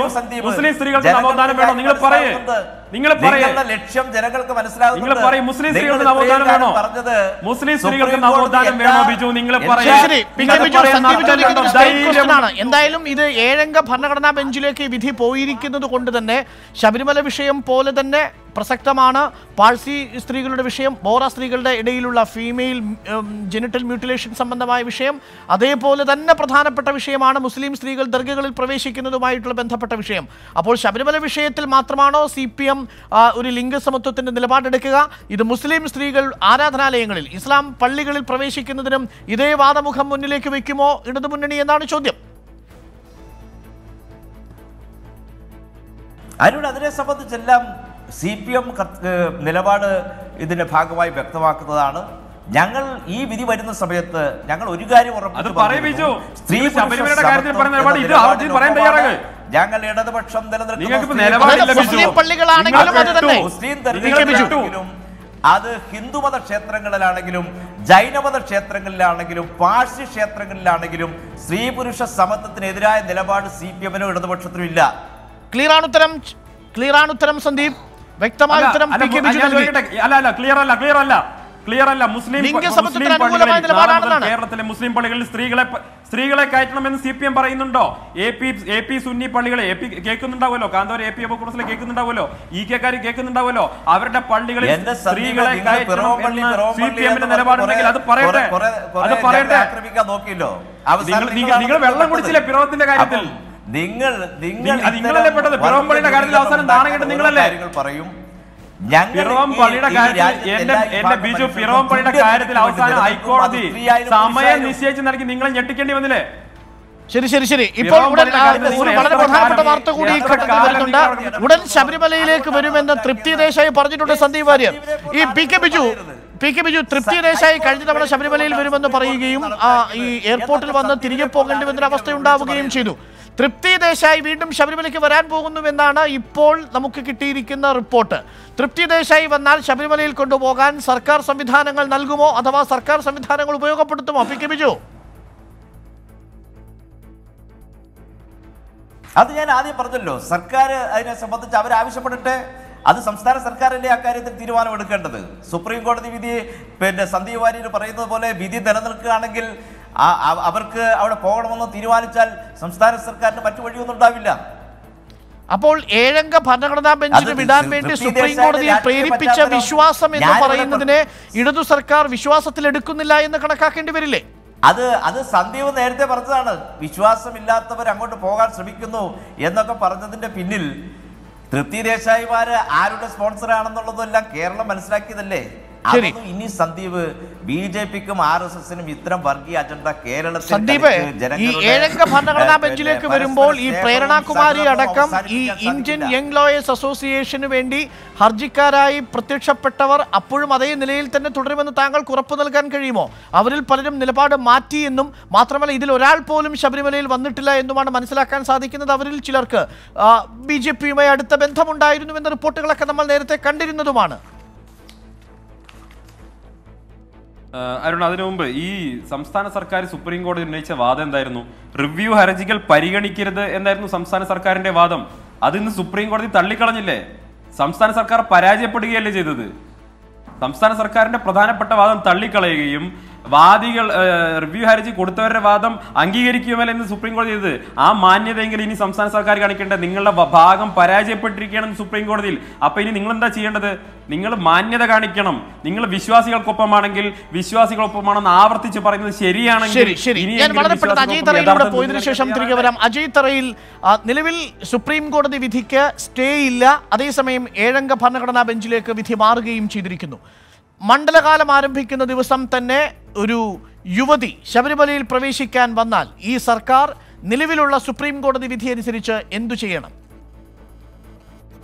ഞാനൊന്ന് പറയട്ടെ, ഈ വിധി കേരളത്തിലെ വിശ്വാസികൾക്ക്, പ്രത്യേകിച്ച് അയ്യപ്പ ഭക്തന്മാർക്ക് ആശ്വാസം നൽകുന്നൊരു വിധിയാണ്. സ്റ്റേ ഇല്ലല്ലോ. സുപ്രീം കോടതിയുടെ സ്റ്റേ ഇല്ലല്ലോ അജയ് തറയിൽ. അല്ല, ഞാൻ പറയട്ടെ, ആശ്വാസത്തെക്കുറിച്ചാണ് പറഞ്ഞത്. ആശ്വാസം എന്ന് പറയുന്ന റിലീഫ്, പൂർണ്ണ റിലീഫ് അല്ലല്ലോ, നൽകുന്ന വിധിയാണ്. ഇതൊരു ഡിപ്ലോമാറ്റിക് വിധിയാണ്. കാരണം സുപ്രീം കോടതിയുടെ ചരിത്രത്തിൽ ആദ്യമായിട്ട് ഒരു റിവ്യൂ പെറ്റീഷൻ ചേംബറിൽ വെച്ച് തന്നെ തള്ളേണ്ടതായ റിവ്യൂ പെറ്റീഷൻ തള്ളിക്കൊണ്ടിരുന്ന സ്ഥലത്ത് നിന്നും ഓപ്പൺ കോടതി ചർച്ച ചെയ്തത്, ഓപ്പൺ കോടതിയിൽ അതിൻ്റെ കുറിച്ചുള്ള ഒരു വിധിന്യായമായി അത് 7-അംഗ ബെഞ്ചിലേക്ക് റെഫർ ചെയ്യുന്നത്.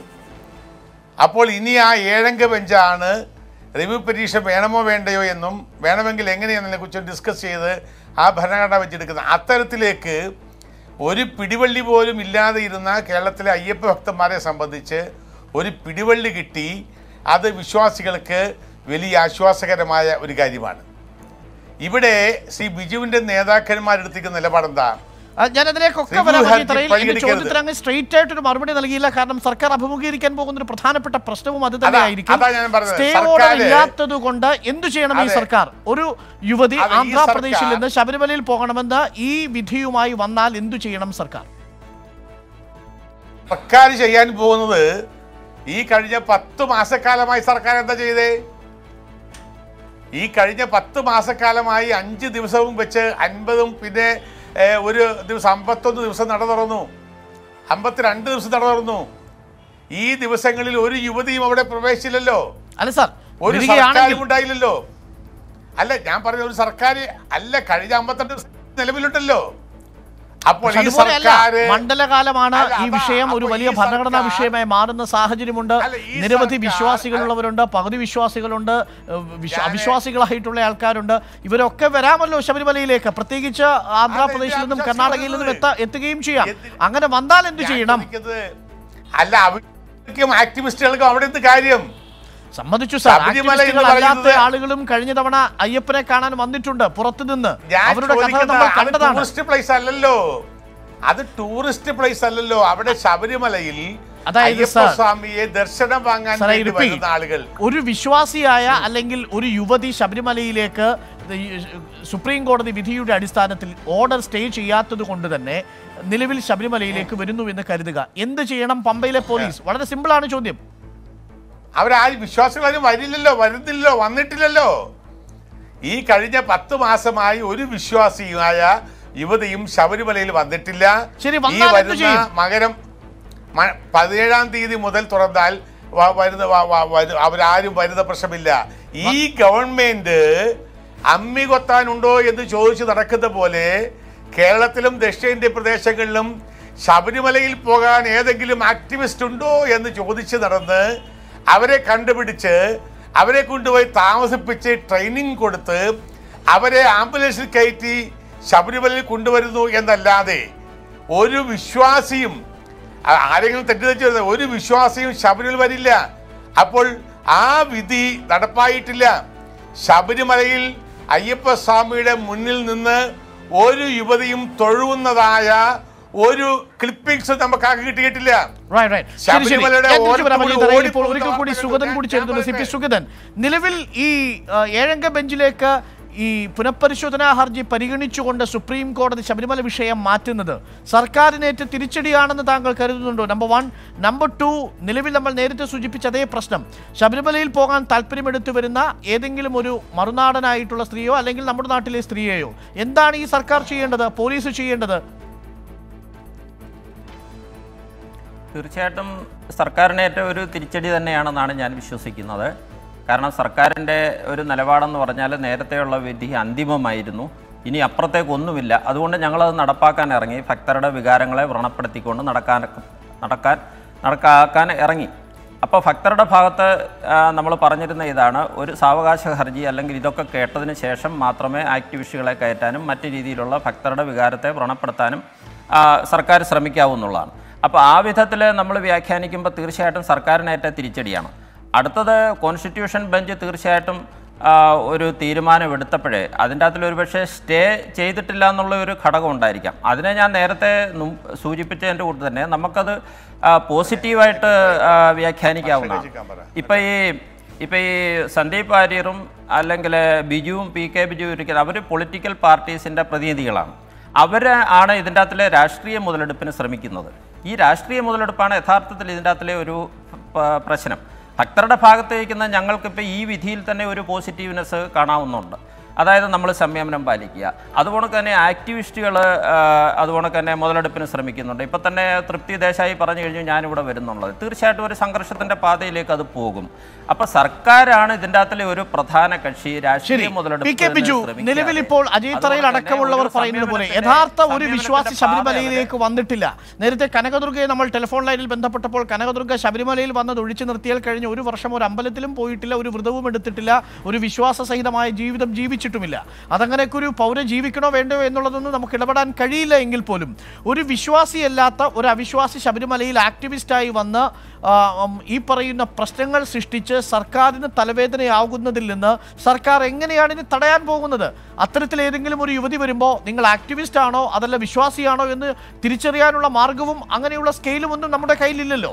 നിലവിൽ അതുകൊണ്ട് തന്നെ എന്തായിരിക്കാം ഈ സർക്കാരും ഇടതുമുന്നണിയും എടുക്കാൻ പോകുന്ന തീരുമാനം? CPM തന്നെ നേരത്തെ ശബരിമല വിഷയത്തിൽ എടുത്തിരിക്കുന്ന നിലപാടിൽ വ്യത്യസ്തമായ നിലപാടുകൾ പല പ്രാദേശിക കമ്മിറ്റികളും സ്വീകരിച്ചിരുന്നതുമാണ്. അതൊക്കെ നമ്മൾ കണ്ടതുമാണ്. നിലവിൽ എന്തായിരിക്കും സർക്കാരിന് മുമ്പിലുള്ള മാർഗം? വിധി സ്റ്റേ ചെയ്യാത്തത് കൊണ്ട് സ്വാഭാവികമായും ചിലർ അവിടെ എത്തുക സാധാരണമാണ്. അങ്ങനെ എത്തിയാൽ അവരോട് എന്തായിരിക്കും സർക്കാർ പറയുക? അവർക്ക് സർക്കാർ സംവിധാനം കൊടുക്കേണ്ടി വരില്ലേ? അരുണ്, ശ്രീ അജയ് തറയിൽ പറഞ്ഞത് ശരിയാണ്. കഴിഞ്ഞ കുറേ നാളുകളായി അവിടെ യാതൊരു പ്രശ്നവുമില്ല. കാരണം സംഘപരിവാർ സംഘടിതമായ ആളുകളെ റിക്രൂട്ട് ചെയ്ത് അവിടെ കലാപമുണ്ടാക്കാൻ വിടുന്ന രീതി അവിടെ ഉണ്ടായിരുന്നില്ല. അതുകൊണ്ട് ശബരിമല ഏറ്റവും സംഘർഷരഹിതമായി പോകുന്ന സ്ഥിതി ഉണ്ടായി. അതവർ തുടർന്നാൽ മതി. അവർ സംഘർഷം ആളുകളെ വിടാതിരുന്നാൽ ഒരു പ്രശ്നം ഉണ്ടാവില്ല. പിന്നെ ശരിയാണ്, ഈ യുവതികൾ ഈ രാജ്യത്തെ സുപ്രീം കോടതി നിയമം അനുസരിച്ച് ഏതെങ്കിലും ഒരു യുവതിക്ക് അവിടെ പോകണമെന്ന് ഗവൺമെന്റിനോട് ആവശ്യപ്പെട്ടാൽ സുപ്രീം കോടതി വിധി അനുസരിച്ച് പ്രവർത്തിക്കാനാണ് ജനാധിപത്യപരമായി നിലനിൽക്കുന്ന ഒരു സർക്കാരിനാകുമെന്നത് ആർക്കാണ് അറിയാൻ പാടില്ലാത്തത്? അപ്പോൾ യഥാർത്ഥത്തിൽ അതിനെ വഴിതിരിച്ച് മുതലെടുപ്പ് നടത്തുന്നതിന് വേണ്ടിയാണ് സംഘപരിവാർ ഇവിടെ പരിശ്രമിക്കുന്നത്. ആ പരിശ്രമം കേരളത്തിലെ ജനങ്ങൾ തിരിച്ചറിഞ്ഞിട്ടുണ്ട് എന്നതാണ് അടുത്ത കാലത്തെ മാറ്റങ്ങൾ കാണിക്കുന്നത്. വീണ്ടും ആ പരിശ്രമം അവർ തുടർന്നാൽ അവർക്കായിരിക്കും കൂടുതൽ തിരിച്ചടി ഉണ്ടാകാൻ പോകുന്നത്. നിലവിൽ സന്ദീപ് വാര്യർ, എന്തായാലും കാര്യങ്ങൾ കുറച്ചുകൂടി സങ്കീർണമായ അവസ്ഥയിലേക്ക് പോകുന്നത് ഈ സ്റ്റേ ഓർഡറിനെ സംബന്ധിച്ച് കൃത്യമായ സൂചനകൾ ഇല്ലാത്തത് കൊണ്ട് തന്നെയാണ്. അപ്പോഴും വിധിയിൽ പറയുന്ന ഒരു പ്രധാനപ്പെട്ട കാര്യം ഭരണഘടനാപരമായ മൊറാലിറ്റി അഥവാ ധാർമ്മികത, അതിനോടൊപ്പം തന്നെ വിശ്വാസികളെയും കൂടി കണക്കിലെടുക്കണമെന്നുള്ളതുമാണ്. ഒരു സമതുലിതമായ അവസ്ഥയിലേക്ക് പോവുക എന്നത് ഈ വരാൻ പോകുന്ന ലാർജർ ബെഞ്ച് ചെയ്യേണ്ട ഒരു വിഷയവുമാണ്. അതുകൊണ്ട് തന്നെ ഒരേ സമയം നമുക്കിത് രണ്ടും തള്ളിക്കളഞ്ഞിട്ടില്ല എന്ന നിലപാടിലാണോ നമുക്ക് എത്തിച്ചേരാൻ കഴിയുക? ഭരണഘടനാപരമായ ധാർമ്മികത മുന്നിലേക്ക് വയ്ക്കുന്ന സമത്വത്തെ ആധാരമാക്കിയുള്ള സങ്കല്പം, അതേസമയം തന്നെ വിശ്വാസ പ്രമാണങ്ങളെ ആധാരമാക്കി വിശ്വാസികളോടൊപ്പം നിൽക്കുന്ന മതവിശ്വാസത്തിനുള്ള അവകാശം, ഇത് രണ്ടും ഒരുമിച്ച് ചേർന്ന് പോകുക, അതിനെക്കുറിച്ചുള്ള സാധ്യത അന്വേഷിക്കുക, അതിനുവേണ്ടി 7 ബെഞ്ചിലേക്ക് വിട്ടിരിക്കുന്നു. അതേസമയം ലിംഗസമത്വം ഉറപ്പുവരുത്തുക സർക്കാരിൻ്റെയും കോടതിയുടെയും ഭാഗമാണെന്ന് കൂടി പറയാതെ പറയുന്നില്ലേ വിധിയിൽ? അങ്ങനെ എന്തെങ്കിലും പറയാതെ പറയുന്നു എന്ന് എനിക്ക് തോന്നുന്നില്ല. കോടതി വിധികളൊക്കെ കൃത്യമാണ്. എന്തെങ്കിലും പറയാതെ പറയാനൊന്നും കോടതി ആഗ്രഹിക്കില്ല. നിങ്ങൾ അതിനെ വ്യാഖ്യാനിക്കുകയും വേണ്ട. ഇവിടെ കോടതി കൃത്യമായി പറഞ്ഞിട്ടുള്ളത് നേരത്തെയുള്ള വിധിയിൽ മതവിശ്വാസവുമായി ബന്ധപ്പെട്ട കാര്യങ്ങളിൽ പെശക് പറ്റിയിരിക്കുന്നു, വിശ്വാസത്തെ പ്രാധാന്യം കൊടുക്കണം. അല്ല, പറഞ്ഞിട്ടുണ്ട് വിശ്വാസത്തിന് പ്രാധാന്യം കൊടുക്കണം. ഒരു നോക്കണ്ടേ, ബിജു ഞാൻ സംസാരിക്കുമ്പോൾ കയറി ഇടപെടരുത്. വിശ്വാസത്തിന് പ്രാധാന്യം കൊടുക്കണം. ഞാനൊന്ന് പറഞ്ഞോട്ടെ ബിജു. ഈ വിധി എല്ലാവർക്കും അല്ല, കോടതി പറഞ്ഞിട്ടുണ്ട് വിശ്വാസം പ്രധാനപ്പെട്ടതാണെന്ന് കൃത്യമായിട്ടെന്ന് കോടതി പറഞ്ഞിട്ടുണ്ട്. അയോധ്യ കേസിലും പറഞ്ഞിട്ടുണ്ട്. അതുകൊണ്ട് തന്നെ ഈ 2 കേസിലും കൃത്യമായി കോടതി വിശ്വാസികളുടെ കാര്യം പറഞ്ഞതുകൊണ്ട്, വിശ്വാസത്തിന്റെ കാര്യം പറഞ്ഞതുകൊണ്ട് 7 അംഗ ഭരണഘടനാ ബെഞ്ചിൽ വിട്ടിരിക്കുകയാണ്. ഞാൻ നേരത്തെ പറഞ്ഞ അവിടെയാണ് പ്രാധാന്യം അറിയിക്കുന്നത്. അപ്പൊ 7 അംഗ ഭരണഘടനാ ബെഞ്ചിന്റെ പരിഗണനയിൽ വരുന്നത് 28 വിധി തെറ്റായത് കൊണ്ടല്ലേ? അല്ലെങ്കിൽ അതങ്ങ് തള്ളിക്കളഞ്ഞാൽ പോരെ? നിങ്ങൾ ആവശ്യപ്പെട്ട എന്താ കോടതിയിൽ? സംസ്ഥാന സർക്കാർ കോടതിയിൽ പോയിട്ട് ആവശ്യപ്പെട്ട എന്താ? റിവ്യൂ പെറ്റീഷനുകൾ തള്ളിക്കളയണം. ബിജു ഞാൻ സംസാരിക്കുമ്പോൾ കയറി ഇടപെടുന്നത്. നിങ്ങൾ കോടതിയിൽ പോയിട്ട് ആവശ്യപ്പെട്ട എന്താ? ഈ വിധി റിവ്യൂ പെറ്റീഷൻ തള്ളിക്കളയണമെന്നല്ലേ ആവശ്യപ്പെട്ട്? നിങ്ങൾ ഇന്ന് തോറ്റ് തുന്നം പാടിയില്ലേ കോടതിയില്? വിശ്വാസികളല്ലേ വിജയിച്ചത്? എന്നിട്ട് നാണമില്ലാതെ വന്നിരുന്നിട്ട് വ്യാഖ്യാനങ്ങൾ നടത്തുന്നു. നാണമില്ലാതെ വ്യാഖ്യാനം. നിങ്ങൾ തോറ്റില്ലെന്ന് കോടതിയില്. ഇവിടെ റിവ്യൂ പെറ്റീഷൻ അനുവദിച്ചു. റദ്ദു ചെയ്തിട്ടില്ലല്ലോ. ഞാൻ വളരെ പെട്ടെന്ന് സന്ദീപിലേക്കും ബിജുവിലേക്കും മറ്റതിഥികളിലേക്കും വരാം. ഡെസ്കിൽ നിന്ന് വിജയകുമാർ ഒരിക്കൽ കൂടി ചേരുന്നുണ്ട്. വിജയകുമാർ, നിലവിൽ ഈ വാദങ്ങളാണ് ഇപ്പോൾ മുൻപിലേക്ക് വെക്കുന്നതും. ഇനി വരാൻ പോകുന്നത് 7 അംഗ ബെഞ്ച് ഈ വിഷയം എങ്ങനെ പരിഗണിക്കുമെന്നുള്ളതല്ല, പകരം സ്റ്റേ ഓർഡർ ഇല്ലാത്തതാണ് ഇപ്പോൾ ഏറ്റവും പ്രധാനമായിരിക്കുന്നത്. നിലവിൽ തൃപ്തി ദേശായി അടക്കമുള്ളവർ ശബരിമലയിലേക്ക് വരുമെന്ന് പ്രഖ്യാപിച്ചു കഴിഞ്ഞിരിക്കുന്നു. നിലവിൽ സന്ദീപ് വാര്യർ മുന്നോട്ട് വയ്ക്കുന്ന പ്രധാനപ്പെട്ട പ്രശ്നവും ഇതാണ്. സന്ദീപ് വാര്യർ അടക്കമുള്ളവർ നിലവിൽ 7 അംഗ ബെഞ്ചിലേക്ക് വിട്ടിരിക്കുന്നത് ആദ്യ വിധിയെ റദ്ദു ചെയ്യുന്നതിന് സമാനമാണെന്ന് പറയുമ്പോഴും സാങ്കേതികമായി വിധിയെ റദ്ദു ചെയ്തിട്ടില്ല, സ്റ്റേ ഓർഡറും അനുവദിച്ചിട്ടില്ല. തൽസ്ഥിതി തുടരുന്നുവെന്നാണ് ബോധ്യപ്പെടേണ്ടത്. ഈ സുപ്രീം കോടതി വിധിയുടെ ഉത്തരവുമായി ഒരു യുവതി ശബരിമലയിൽ എത്തിയാൽ ആ യുവതിയെ ദർശനത്തിന് കൊണ്ടുപോകേണ്ട ബാധ്യത ഇപ്പോൾ സർക്കാരിൽ തുടരുന്നില്ലേ വിജയകുമാർ? അരുൺ, നമ്മൾ ഈ ജഡ്ജ്മെന്റിന്റെ കോപ്പിക്ക് വേണ്ടി കാത്തിരിക്കുകയാണ്. സുപ്രീം കോടതിയുടെ സൈറ്റിൽ ആ കോപ്പി ഇതുവരെ ലഭ്യമായിട്ടില്ല. ഏതെങ്കിലും അഭിഭാഷകർക്ക് സുപ്രീം കോടതിയിലും അതിന്റെ കോപ്പി ലഭിച്ചിട്ടില്ല. നമ്മൾ അതിന്റെ ഫുൾ ടെക്സ്റ്റിന് വേണ്ടി വെയിറ്റ് ചെയ്യുകയാണ്. നമുക്ക് ഇതുവരെ ലഭ്യമായ സൂചനകൾ അനുസരിച്ച് പഴയ ജഡ്ജ്മെന്റ് ജസ്റ്റിസ് ദീപക് മിശ്ര അധ്യക്ഷനായ ബെഞ്ച് പുറപ്പെടുവിച്ച ഉത്തരവിന് ഇതുവരെ സ്റ്റേ നൽകിയിട്ടില്ല കോടതി. സ്റ്റേ വേണ്ടതടക്കമുള്ള കാര്യങ്ങൾ 7 അംഗ ബെഞ്ച് പരിഗണിക്കട്ടെ എന്ന നിലപാടാണ് സുപ്രീം കോടതിയുടെ 5 അംഗ ഭരണഘടനാ ബെഞ്ച് സ്വീകരിച്ചത് എന്നാണ് നമുക്ക് അറിയാൻ കഴിയുന്നത്. അതിനപ്പുറത്തേക്ക് മറ്റു വിവരങ്ങൾ അക്കാര്യത്തിൽ ലഭ്യമല്ല. എന്തെങ്കിലും കോടതി ഉത്തരവിൽ അത് പറയുന്നുണ്ടോ എന്നത് നമുക്ക് പരിശോധിക്കണം. പക്ഷേ നിലവിൽ അത്തരമൊരു പരാമർശം ആ ജഡ്ജ്മെന്റിൽ ഒരിടത്തുമില്ല എന്ന് മാത്രമേ നമുക്ക് നൽകാൻ കഴിയുകയുള്ളൂ. ആരെങ്കിലും ഈ ഉത്തരവിൻ്റെ പശ്ചാത്തലത്തിൽ യുവതികൾ ശബരിമലയിൽ ദർശനത്തിനെത്തിയാൽ അവരെ നിയമമനുസരിച്ച് സുപ്രീം കോടതിയുടെ വിധി അനുസരിച്ച് അതിന് അനുവദിക്കുക മാത്രമേ അവിടുത്തെ സംവിധാനങ്ങൾക്ക് കഴിയുകയുള്ളൂ. ദർശനത്തിന് വേണമോ എന്നത് അവരുടെ വ്യക്തിപരമായ കാര്യങ്ങളായതുകൊണ്ട് അതിൽ ആരെങ്കിലും ആഹ്വാനം ചെയ്ത് അവരെ ശബരിമലയ്ക്ക് കൊണ്ടുപോകുമോ എന്ന് നമുക്കറിയാം. എന്തായാലും ആ നിലയിൽ അവിടെ ദർശനത്തിനെത്തുന്നവരെ തടയാൻ സർക്കാരിന് ഈ ഘട്ടത്തിൽ കഴിയില്ല. കാരണം സുപ്രീം കോടതി അവരുടെ ആദ്യത്തെ ജഡ്ജ്മെന്റിൽ ഏതെങ്കിലും തരത്തിൽ റദ്ദാക്കപ്പെടുകയോ അസാധുവാക്കപ്പെടുകയോ അസ്ഥിരപ്പെടുത്തുകയോ തിരിച്ചു വിളിക്കുകയോ സ്റ്റേ ചെയ്യുകയോ ഉണ്ടായിട്ടില്ല എന്നതാണ് ഇതുവരെ നമുക്ക് ലഭ്യമായ സൂചനകളിൽ നിന്ന് മനസ്സിലാക്കാൻ കഴിയുന്നത്. മറ്റൊന്ന് ഇതിനോടുള്ള പ്രതികരണങ്ങളാണ്. ഇപ്പോൾ പൊതുവെ കോടതിയുടെ ഉത്തരവിനെ രാഷ്ട്രീയ പാർട്ടികളൊക്കെ തന്നെ സ്വാഗതം ചെയ്തിട്ടുണ്ട്. സംസ്ഥാന സർക്കാരിൻ്റെ പ്രതികരണം, മുഖ്യമന്ത്രി അദ്ദേഹം തിരുവനന്തപുരത്ത് വിമാനത്താവളത്തിൽ മാധ്യമങ്ങൾ അദ്ദേഹത്തെ കാണാൻ ശ്രമിച്ചിരുന്നു. അദ്ദേഹം പ്രതികരിച്ചിട്ടില്ല. തിരുവനന്തപുരത്ത് തന്നെ അദ്ദേഹമുണ്ട്. അദ്ദേഹം മറ്റൊരു ചടങ്ങിൽ ഇപ്പോൾ പ്രസംഗിക്കുകയാണ്. അതിനുശേഷം അദ്ദേഹം മാധ്യമങ്ങളെ അവിടെ വെച്ച് കണ്ടേക്കുമെന്ന് തിരുവനന്തപുരം ബ്യൂറോ റിപ്പോർട്ട് ചെയ്യുന്നുണ്ട്. സർക്കാരിൻ്റെ പ്രതികരണം ആ നിലയ്ക്ക് തേടാം നമുക്ക്. എന്നാൽ ദേവസ്വം മന്ത്രി വളരെ പ്രാഥമികമായി വിധി 2 കൈയും നീട്ടി സ്വീകരിക്കുന്നു, കോടതി എന്ത് പറയുന്നു അത് നടപ്പാക്കുമെന്ന് മാത്രമേ കടകംപള്ളി സുരേന്ദ്രൻ ഇതുവരെ പ്രതികരിച്ചിട്ടുള്ളൂ. ബാക്കി ഔദ്യോഗിക പ്രതികരണങ്ങൾ എന്ന നിലയിൽ സംസ്ഥാന സർക്കാരിൻ്റെ വിശദീകരണം ഇക്കാര്യത്തിലുള്ള പ്രതികരണം മുഖ്യമന്ത്രി തന്നെയാകും നൽകുക. അതൊരു ആ നിലയിൽ ഉള്ള വിഷയമായതുകൊണ്ട് തന്നെ, കുറച്ച് സെൻസിറ്റീവായ വിഷയമായതുകൊണ്ട് തന്നെ ആദ്യം മുഖ്യമന്ത്രിയുടെ പ്രതികരണത്തിന് ശേഷം കൂടുതൽ മന്ത്രിമാർ മറ്റു വിശദാംശങ്ങൾ നൽകി പ്രതികരിക്കുമെന്ന് നമുക്ക് കരുതാം. എന്തായാലും BJP അവരുടെ രാഷ്ട്രീയ നിലപാട് ഇതിനോടകം തന്നെ വ്യക്തമാക്കി കഴിഞ്ഞു. ശബരിമലയിൽ യുവതികളെ പ്രവേശിപ്പിക്കാൻ പോലീസോ സർക്കാരോ ശ്രമിച്ചാൽ അത് തടയുമെന്ന് BJPയുടെ നിലപാട് ഇതിനോടകം വന്നിട്ടുണ്ട്. ശബരിമല കർമ്മസമിതി പ്രക്ഷോഭം എന്ന നിലയിൽ നാമജപ പ്രതിഷേധങ്ങൾ തുടരുമെന്നും അവിടെ അറിയിച്ചിട്ടുണ്ട്. ആ നിലയിലുള്ള യുവതീ പ്രവേശം ഉണ്ടായാൽ നാമജപ പ്രതിഷേധം തുടരുമെന്ന് അറിയിച്ചിട്ടുണ്ട്. ഇതാണ് ഗ്രൗണ്ട് റിയാലിറ്റി. ഇപ്പോൾ ഈ ജഡ്ജ്മെന്റ് വിജയകുമാറാണ് ഡെസ്കിൽ നിന്ന് വിവരങ്ങൾ നൽകിയത്. എന്തായാലും സമ്മിശ്ര പ്രതികരണങ്ങൾ വരുന്നു. എല്ലാവരും കോടതി വിധിയെ സ്വാഗതം ചെയ്യുമ്പോഴും സ്റ്റേ കൊടുക്കാത്തത് ആർക്കനുകൂലമാണ് എന്ന രീതിയിലാണ് ഇപ്പോൾ തർക്കം നിൽക്കുന്നത്. PK ബിജു, നിലവിലിപ്പോൾ മനീതി സംഘത്തിന്റെ കൂടി അഭിപ്രായം എത്തിയിട്ടുണ്ട്. നിരാശാജനകമാണ്. മാത്രവുമല്ല ശബരിമലയിലേക്ക് കൂടിയാലോചിച്ച് ദർശനം നടത്തുമെന്ന രീതിയിൽ ഈ പറയുന്ന ആക്ടിവിസ്റ്റുകളെല്ലാം ഒന്നിനു പിറകെ ഒന്നായി ശബരിമലയിലേക്ക് വരാൻ തയ്യാറെടുത്തുകൊണ്ടിരിക്കുന്നു എന്നുകൂടിയാണ് ഏറ്റവും ഒടുവിൽ സൂചന ലഭിക്കുന്നത്. തൃപ്തി ദേശായി വരാനൊരുങ്ങുന്നു, കനകദുർഗ പോകാൻ തയ്യാറാണെന്ന് പറഞ്ഞു. പിന്നീട് നമ്മൾ ടെലിയിൽ അങ്ങനൊരു നിലപാടെടുത്തിട്ടില്ല എന്ന് പറയുന്നു. ഒടുവിൽ മനീതി ഇപ്പോൾ കൂടിയാലോചിച്ചിട്ട് ശബരിമലയ്ക്ക് ദർശനത്തിന് വേണ്ടി വരുമെന്ന് പറയുന്നു.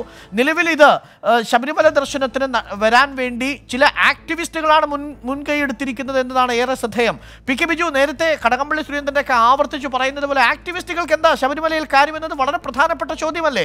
അങ്ങനെയാണെങ്കിൽ വിശ്വാസികൾക്കൊപ്പം നിന്നുകൊണ്ട് സർക്കാരിന് ഈ പറയുന്ന വിശ്വാസി സമൂഹത്തോട് എന്തായാലും 7 അംഗ ഭരണഘടനാ ബെഞ്ചിന് വിട്ടു, അത് വരുന്നതുവരെ കാത്തിരിക്കാൻ തയ്യാറാകണം എന്നു പറയലല്ലേ ഒരു പൊളിറ്റിക്കൽ മെച്യൂരിറ്റിയുള്ള സർക്കാർ ചെയ്യേണ്ടത്? PK ബിജു, അരുണ്, നിയമം അനുസരിക്കുന്ന കാര്യങ്ങളിൽ അതനുസരിച്ച് സർക്കാർ ഈ കാര്യത്തിൽ തീരുമാനമെടുക്കും, യാതൊരു സംശയവുമില്ല. സർക്കാരിനെ സംബന്ധിച്ചിടത്തോളം പോലീസ് മാനുവൽ അടക്കം ലംഘിച്ച് രഹന ഫാത്തിമയ്ക്ക് പോലീസ് യൂണിഫോം കൊടുത്ത് കയറ്റിക്കൊണ്ട് നിങ്ങൾ നിയമം പാലിച്ചാണോ ബിജു? നിങ്ങൾ നിയമം പാലിച്ചിട്ടാണോ രഹന ഫാത്തിമയെ കയറ്റിക്കൊണ്ടത് ബിജു? നിങ്ങൾ നിയമം പാലിച്ചാണോ Rahana ഫാത്തിമയെ കയറ്റിക്കൊണ്ടത്? Police manual police uniform കൊടുത്ത് നിങ്ങൾ ശബരിമലയിലേക്ക് കയറ്റിക്കൊണ്ടത് നിയമം പാലിച്ചിട്ടാണോ രഹന ഫാത്തിമയെ? നിങ്ങൾ നിയമം പാലിച്ചാണോ?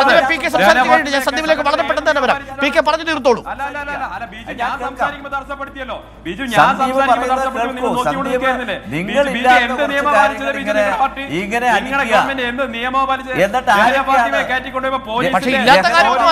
ബിജു, വിശ്വാസികളെ അത്രത്തോളം വ്രണപ്പെടുത്തിയ ദൃശ്യങ്ങൾ ഉണ്ടായിരുന്നില്ലല്ലോ. അവരുടെ ഫേസ്ബുക്ക് പോസ്റ്റ് അടക്കം പിന്നീട് കേരള പോലീസിനെ പരിശോധിക്കേണ്ടി വന്നു. അവർക്കെതിരെ കേസ് രജിസ്റ്റർ ചെയ്യേണ്ടി വരുന്ന സാഹചര്യം ഉണ്ടായി. യൂണിഫോമിൽ പോലീസ് ഇട്ടിരിക്കുന്ന പോലീസ് സംവിധാനം ഉപയോഗിച്ച് രഹ്ന ഫാത്തിമ ശബരിമലയിലേക്ക് പടികേറി വരുന്ന ദൃശ്യമുണ്ടല്ലോ. അതത്ര വലിയ ആവേശമൊന്നും കൊള്ളിച്ചിട്ടില്ല ഈ ഒരു പുരോഗമന സമൂഹത്തിൽപ്പെട്ടവരെ പോലും. പി കെ ബിജു, രഹന ഫാത്തിമ എവിടുത്തെ വിശ്വാസിയാ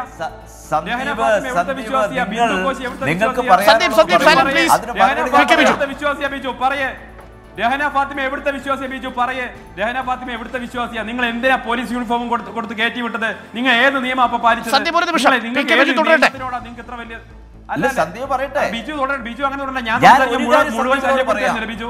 ബിജു ഞാൻ സംസാരിക്കാൻ മുഴുവൻ ശല്യപ്പെടുത്തിക്കൊണ്ടിരിക്കുകയാണ് ബിജു. ബിജു വലിയ വർത്തമാനം പറയണ്ട.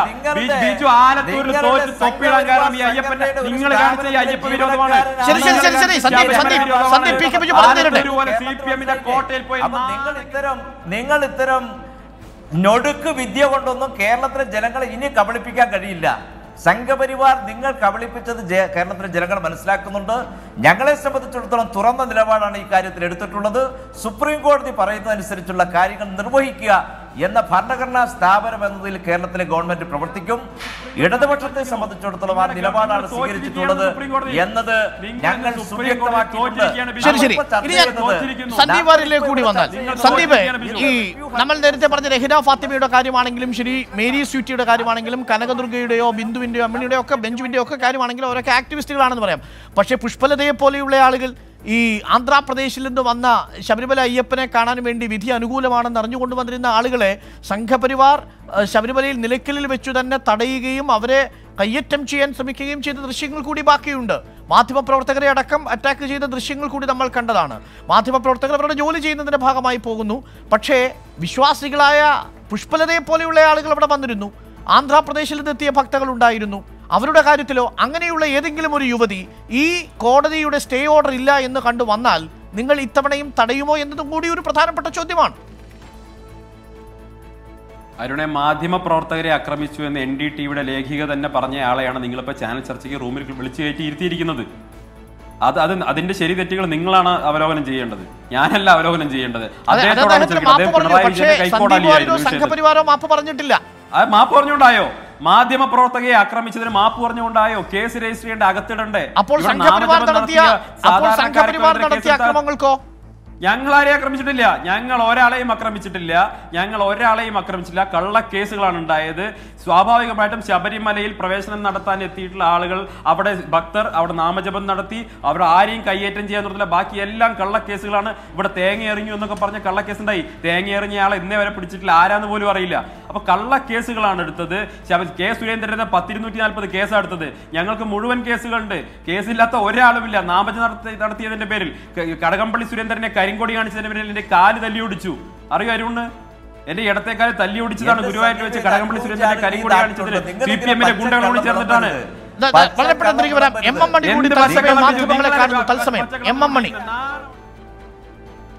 നമുക്ക് രണ്ടും രണ്ടായിട്ടല്ല കാണേണ്ട കാര്യമുള്ളൂ. ബിജെപിയുടെ ഇരട്ടത്താപ്പാണ്.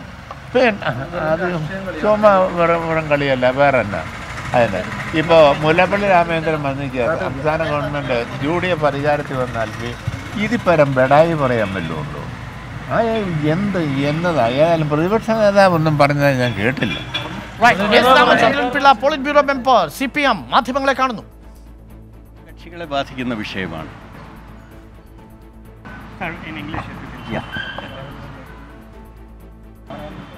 We stand for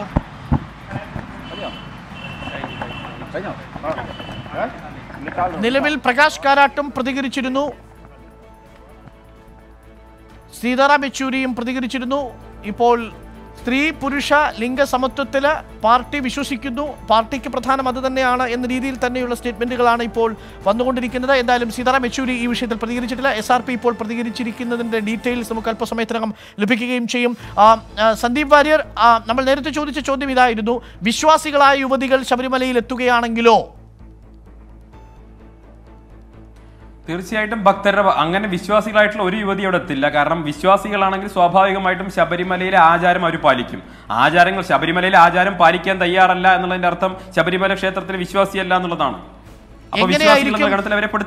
എങ്ങനെയായിരിക്കും ഈ സർക്കാരിനൊരു വിശ്വാസിയും അവിശ്വാസിയെയും പമ്പയിൽ കണ്ടെത്താൻ കഴിയുക? നേരത്തെ കണ്ടെത്തിയിരുന്നത് പോലെ അവർക്ക് കണ്ടെത്താമല്ലോ. ആചാര ലംഘനം നടക്കുന്നുണ്ടോ എന്നുള്ള പ്രശ്നം. ആചാര ലംഘനം നടത്താൻ വരുന്നവർ വിശ്വാസിയല്ല, തീർച്ചയായിട്ടും അല്ല. പക്ഷേ നിലവിൽ സുപ്രീം കോടതിയുടെ ഉത്തരവ് കയ്യിൽ പിടിച്ച് പമ്പയിലേക്ക് എത്തുന്ന ഒരു സ്ത്രീയെ ഏത് സ്കെയിൽ വെച്ച് അളന്ന് അവരുടെ വിശ്വാസം നമുക്ക് രേഖപ്പെടുത്താൻ കഴിയും? അല്ല, ഏത് സ്കെയിൽ വെച്ച് അളന്നാണ് ഈ കഴിഞ്ഞ കുറച്ച് മാസങ്ങളിലൊക്കെ അവർ ആളുകളെ തടുത്തിരുന്നത്? അവിടെ പോലീസ് ചെക്ക് പോസ്റ്റ് ഉണ്ടല്ലോ. ഞാൻ നേരത്തെ പറഞ്ഞല്ലോ, ഞാൻ നേരത്തെ പറഞ്ഞല്ലോ. അല്ല തടഞ്ഞിരുന്നു അരുൺ. ഇടക്കാലത്ത് വലിയ വിവാദമായപ്പോ ഇവരൊന്ന് പിൻവാങ്ങി വരുന്ന ആളുകളെ തടയുകയും തിരിച്ചയക്കുകയും ഇന്റലിജൻസുകാർ വീടുകളിൽ പോയി അവരെ കൺവിൻസ് ചെയ്യുകയും ഒക്കെ ചെയ്തിട്ടുണ്ടായിരുന്നു. അതൊക്കെ സംസ്ഥാന സർക്കാരിന് ഇനിയും ചെയ്യാം. കോടതി അലക്ഷ്യമായി സർക്കാർ പെരുമാറണമെന്നാണ്. കോടതി അലക്ഷ്യമായി സർക്കാർ പെരുമാറണം. കോടതി ലക്ഷ്യമല്ല. ഏഴംഗ ഭരണഘടനാ ബെഞ്ച് സബ് ജുഡീസ് ആയിട്ടുള്ള വിഷയത്തിൽ ഇനിയും വിധി പറയാനിരിക്കെ അത് ഒരിക്കലും കോടതി ലക്ഷ്യമായി വ്യാഖ്യാനിക്കപ്പെടില്ല. പക്ഷേ കോടതി ഉത്തരവ് നടപ്പാക്കാൻ സർക്കാർ സഹായിച്ചില്ലെങ്കിൽ കോടതി ഉത്തരവാവില്ലേ, കോടതി ലക്ഷ്യമാവില്ലേ? അല്ല, സർക്കാർ സഹായിക്കേണ്ട കാര്യമില്ല. കാരണം കോടതി തന്നെ പറഞ്ഞിരിക്കുന്നത് നേരത്തെ പെശക് പറ്റിയിട്ടുണ്ട്, അതുകൊണ്ട് ഏഴംഗ ബെഞ്ച് പെശക് പറ്റിയതൊന്നും പറഞ്ഞിട്ടില്ല. നിലവിൽ എന്താണ് ഞാൻ മനസ്സിലാക്കുന്നത്, നമ്മുടെ വിധിയുടെ പകർപ്പ് കയ്യിൽ കിട്ടിയിട്ടില്ല. നിലവിൽ അത് കൂടുതൽ വാദം കേൾക്കാൻ വേണ്ടി വിശാല ബെഞ്ചിലേക്ക് മാറ്റിയിരിക്കുന്നു. പക്ഷേ നിലവിലുള്ള വിധിയെ സ്റ്റേ ചെയ്യുകയോ റദ്ദു ചെയ്യുകയോ ചെയ്തിട്ടില്ല. അതിന്റെ ആവശ്യമില്ലെന്ന് അഞ്ചംഗ ബെഞ്ച് പറഞ്ഞത് ശരിയാണെങ്കിൽ സംസ്ഥാന സർക്കാർ ആവശ്യപ്പെട്ടതുപോലെ റിവ്യൂ ഹർജി തള്ളിക്കളഞ്ഞാൽ പോരെ? അപ്പൊ ഇവിടെ പിണറായി വിജയന്റെ വാദം സുപ്രീം കോടതി തള്ളിക്കളഞ്ഞു. അത് ശരിയാണല്ലോ. പിണറായി വിജയന്റെ വക്കീല് പോയി പറഞ്ഞു റിവ്യൂ ഹർജികൾ പൂർണ്ണമായും തള്ളിക്കളയണമെന്ന്. സുപ്രീം കോടതി തള്ളിക്കളയുകയും പ്രഹരമേൽപ്പിക്കുകയും ചെയ്തു. കഴിഞ്ഞ തവണ താങ്കൾ മാധ്യമപ്രവർത്തകരെ അടക്കം ആക്രമിക്കുന്ന ദൃശ്യങ്ങൾ വന്നിരുന്നു. താങ്കൾ 24-ൽ അടക്കം വന്നിരുന്ന മാപ്പ് പറയുക കൂടി ചെയ്തിരുന്നതാണ് ഈ വിഷയത്തിൽ. താങ്കൾ ഇത്തവണയും പോകുമോ ശബരിമലയിൽ? മാധ്യമപ്രവർത്തകർ അടക്കമുള്ളവർ വരുന്നുണ്ട്. താങ്കൾ കഴിഞ്ഞ തവണ തടഞ്ഞതുപോലെ തടയാനാണോ ശ്രമം? CP സുഗതൻ. ശ്രീ അരുൺ, താങ്കളുടെ മാധ്യമ സെന്ററിൽ വന്നിരുന്ന് ഞാൻ മാപ്പ് പറഞ്ഞിട്ടില്ല. കാരണം ഈ മാധ്യമ പ്രവർത്തകയെ ആക്രമിച്ചു എന്നുള്ള ന്യൂസ് തെറ്റാണ് എന്ന് ഞാൻ അന്നും പറഞ്ഞിരുന്നതാണ്. ഞാൻ നമ്മൾ കാണിച്ചതുമാണ്. അത് ഞാനന്ന് അല്ലല്ല, ഞാൻ ആ വിഷയത്തിലല്ല മാപ്പ് പറഞ്ഞത്. ഹാദിയ വിഷയത്തില് ആ കുട്ടിക്ക് എടുത്തിട്ടായിട്ടും ബാഡ് ഭാഷ ഉപയോഗിച്ചാണ് സുഹാസിനി രാജിനെ ആക്രമിച്ചതിൽ അല്ല, സുഹാസിനി രാജിനെ ആക്രമിച്ചതിൽ താങ്കൾ ഉറച്ചു നിൽക്കുന്നു. ഒരേ സമയം താങ്കൾ സുഹാസിനി രാജിനെ ആക്രമിക്കുന്നതിൽ ഉറച്ചു നിൽക്കുകയും നവോത്ഥാനം അതിനു വേണ്ടി കൈകൊടുക്കുകയും ചെയ്തു. CP സുഗതൻ. ഇല്ല, ഞാൻ ഈ സംസാരിപ്പിക്കരുത്. ഇറക്കി വിടാനുള്ള ധൈര്യം നിങ്ങൾ കാണിക്കണം. നിങ്ങളെ സഹപ്രവർത്തകയെ ആക്രമിച്ചതിൽ മാപ്പ് പറയില്ല എന്ന് പറഞ്ഞാൽ ഇറക്കി വിടാനുള്ള ചങ്കൂറ്റം നിങ്ങൾ കാണിക്കണം. നിങ്ങളെ സഹപ്രവർത്തകയെ ആക്രമിച്ച പ്രതിയെ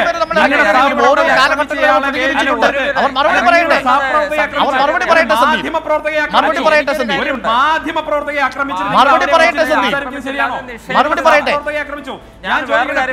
ഞങ്ങളുടെ ചാനൽ പ്രവർത്തകരെ ആക്രമിച്ച ഒരു സംഘവും ഉണ്ടായിരുന്നു സന്ദീപ്. ഞങ്ങളുടെ ചാനൽ പ്രവർത്തകരെയും അതൊരു യുവതിയായിരുന്നില്ല. സ്വാധീന ഷൈന്റെ പേരുള്ള ക്യാമറാമാനെയും നിഖിലിനെയും ആക്രമിച്ചിരുന്നു. ആ ആക്രമിച്ചവരും ഈ കൂട്ടത്തിലുണ്ട്. ആ ആക്രമിച്ചവർക്ക് നേതൃത്വം നൽകിയവരും ഈ കൂട്ടത്തിലുണ്ടെങ്കിലോ? സന്ദീപ് 24-ന്റെ വാർത്താ സംഘത്തെയും ഏഷ്യാനെറ്റിന്റെ വാർത്താ സംഘത്തെയും മറ്റു ചാനലുകൾ റിപ്പോർട്ടറിന്റെ ചാനൽ സംഘത്തെയും ആക്രമിച്ചതാരാ? റിപ്പോർട്ടറിന്റെ വാർത്താ സംഘത്തെ ആക്രമിച്ചതാരാ? 24-ന്റെ വാർത്താ സംഘത്തെ ആക്രമിച്ചതാരാ?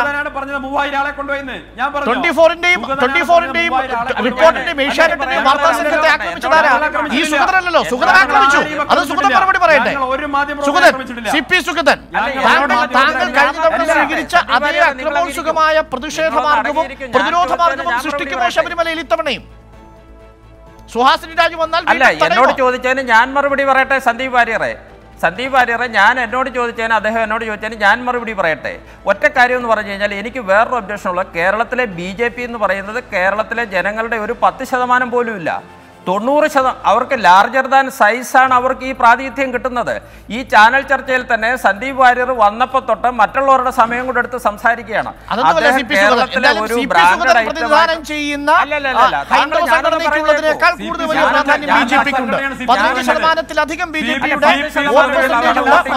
പലയിടങ്ങളിലും 28%.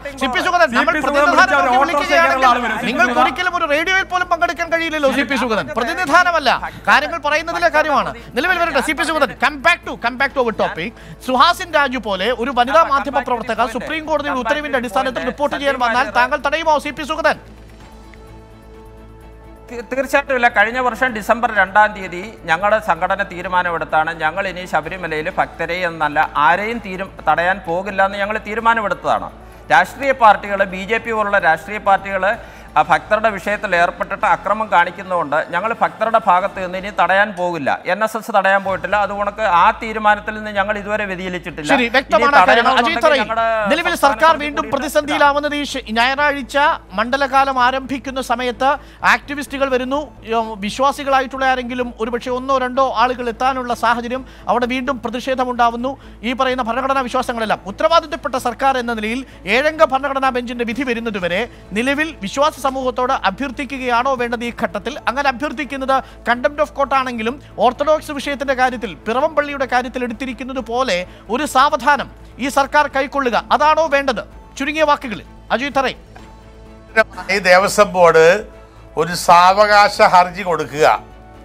രണ്ടാമത്, വിശ്വാസികൾക്ക് പ്രകോപനപരമായി ഈ രാജ്യത്ത് നവോത്ഥാനമാണ് എന്ന് പറഞ്ഞുകൊണ്ട് അഭിനവ നവോത്ഥാനക്കാർ പോലീസ് ഉപയോഗിച്ചുകൊണ്ട് ആക്ടിവിസ്റ്റുകളെ കയറ്റാനുള്ള ശ്രമം തടയുക. കഴിഞ്ഞ 10 മാസക്കാലമായി നിലയ്ക്കൽ നിന്ന് പോലീസുകാർ ചെയ്തുകൊണ്ടിരുന്നത് ആരെങ്കിലും ഒക്കെ വന്നിരുന്ന ചെറുപ്പക്കാരായ സ്ത്രീകളെ പറഞ്ഞ് തിരിച്ചുവിടുന്ന കാഴ്ച ഞാൻ കണ്ടിട്ടുണ്ട്. അതുപോലെ വ്യാപകമായി ഗവൺമെൻറ് അത്തരം കാര്യങ്ങൾ നടത്തി കഴിഞ്ഞാൽ വിശ്വാസികളല്ലാത്ത ഒരാളും അവിടെ വരികയില്ല. പിന്നെ ചില ആക്ടിവിസ്റ്റുകളാണ് വരാൻ പോകുന്നത്. ആക്ടിവിസ്റ്റുകളെ വന്നാൽ യാതൊരു കാരണവശാലും അംഗീകരിക്കാൻ കഴിയില്ല. ശബരിമല വിശ്വാസികളുടെ പൂങ്കാവനമാണ്. വിശ്വാസികളുടെ പൂങ്കാവനമായ ശബരിമല ഇനി ഒരു പ്രതിഷേധത്തിന് കൂടി സാക്ഷ്യം വഹിക്കാതിരിക്കട്ടെ. നിലവിൽ ശബരിമല വിധി 7-അംഗ ബെഞ്ചിലേക്ക് വിട്ടുകൊണ്ട് വിശ്വാസികളുടെ ഭാഗം കാക്കാൻ ശ്രമിക്കുന്നുവെന്ന് വിശ്വാസികളും അതല്ല സ്റ്റേ ചെയ്യാത്തതുകൊണ്ട് സർക്കാർ നിലപാടും ഭരണഘടനയുടെ ധാർമ്മികമായിട്ടുള്ള മൂല്യങ്ങൾ ഉയർത്തിപ്പിടിച്ചുവെന്ന് ഇടതുപക്ഷവും വിശ്വസിക്കുന്ന രീതിയിലുള്ള ഒരു വിധിയാണ് ഇപ്പോൾ വന്നിരിക്കുന്നത്. നിലവിൽ എന്തായാലും സുപ്രീം കോടതിയുടെ നേരത്തെ വിധിയെ റദ്ദു ചെയ്യാതെ 7-അംഗ ഭരണഘടനാ ബെഞ്ചിന് വിട്ടുകൊണ്ട് ശബരിമല വിഷയത്തിൽ തൽസ്ഥിതി ഇപ്പോൾ സുപ്രീം കോടതി വിധി അതേപടി തുടരും എന്നുള്ളതാണ് ഈ ഘട്ടത്തിൽ ഇപ്പോൾ മനസ്സിലാക്കാനും സാധിക്കുന്നത്. ഈ ചർച്ചയിൽ ഇതുവരെ പങ്കെടുത്ത എല്ലാ അതിഥികൾക്കും നന്ദി. 1 മണിക്ക് ഇനി ന്യൂസ് ട്രാക്ക് 1/7 ഗോപികൃഷ്ണനും അനുജയും ചേരും. ഒരു ചെറിയ ഇടവേളയ്ക്കു ശേഷം.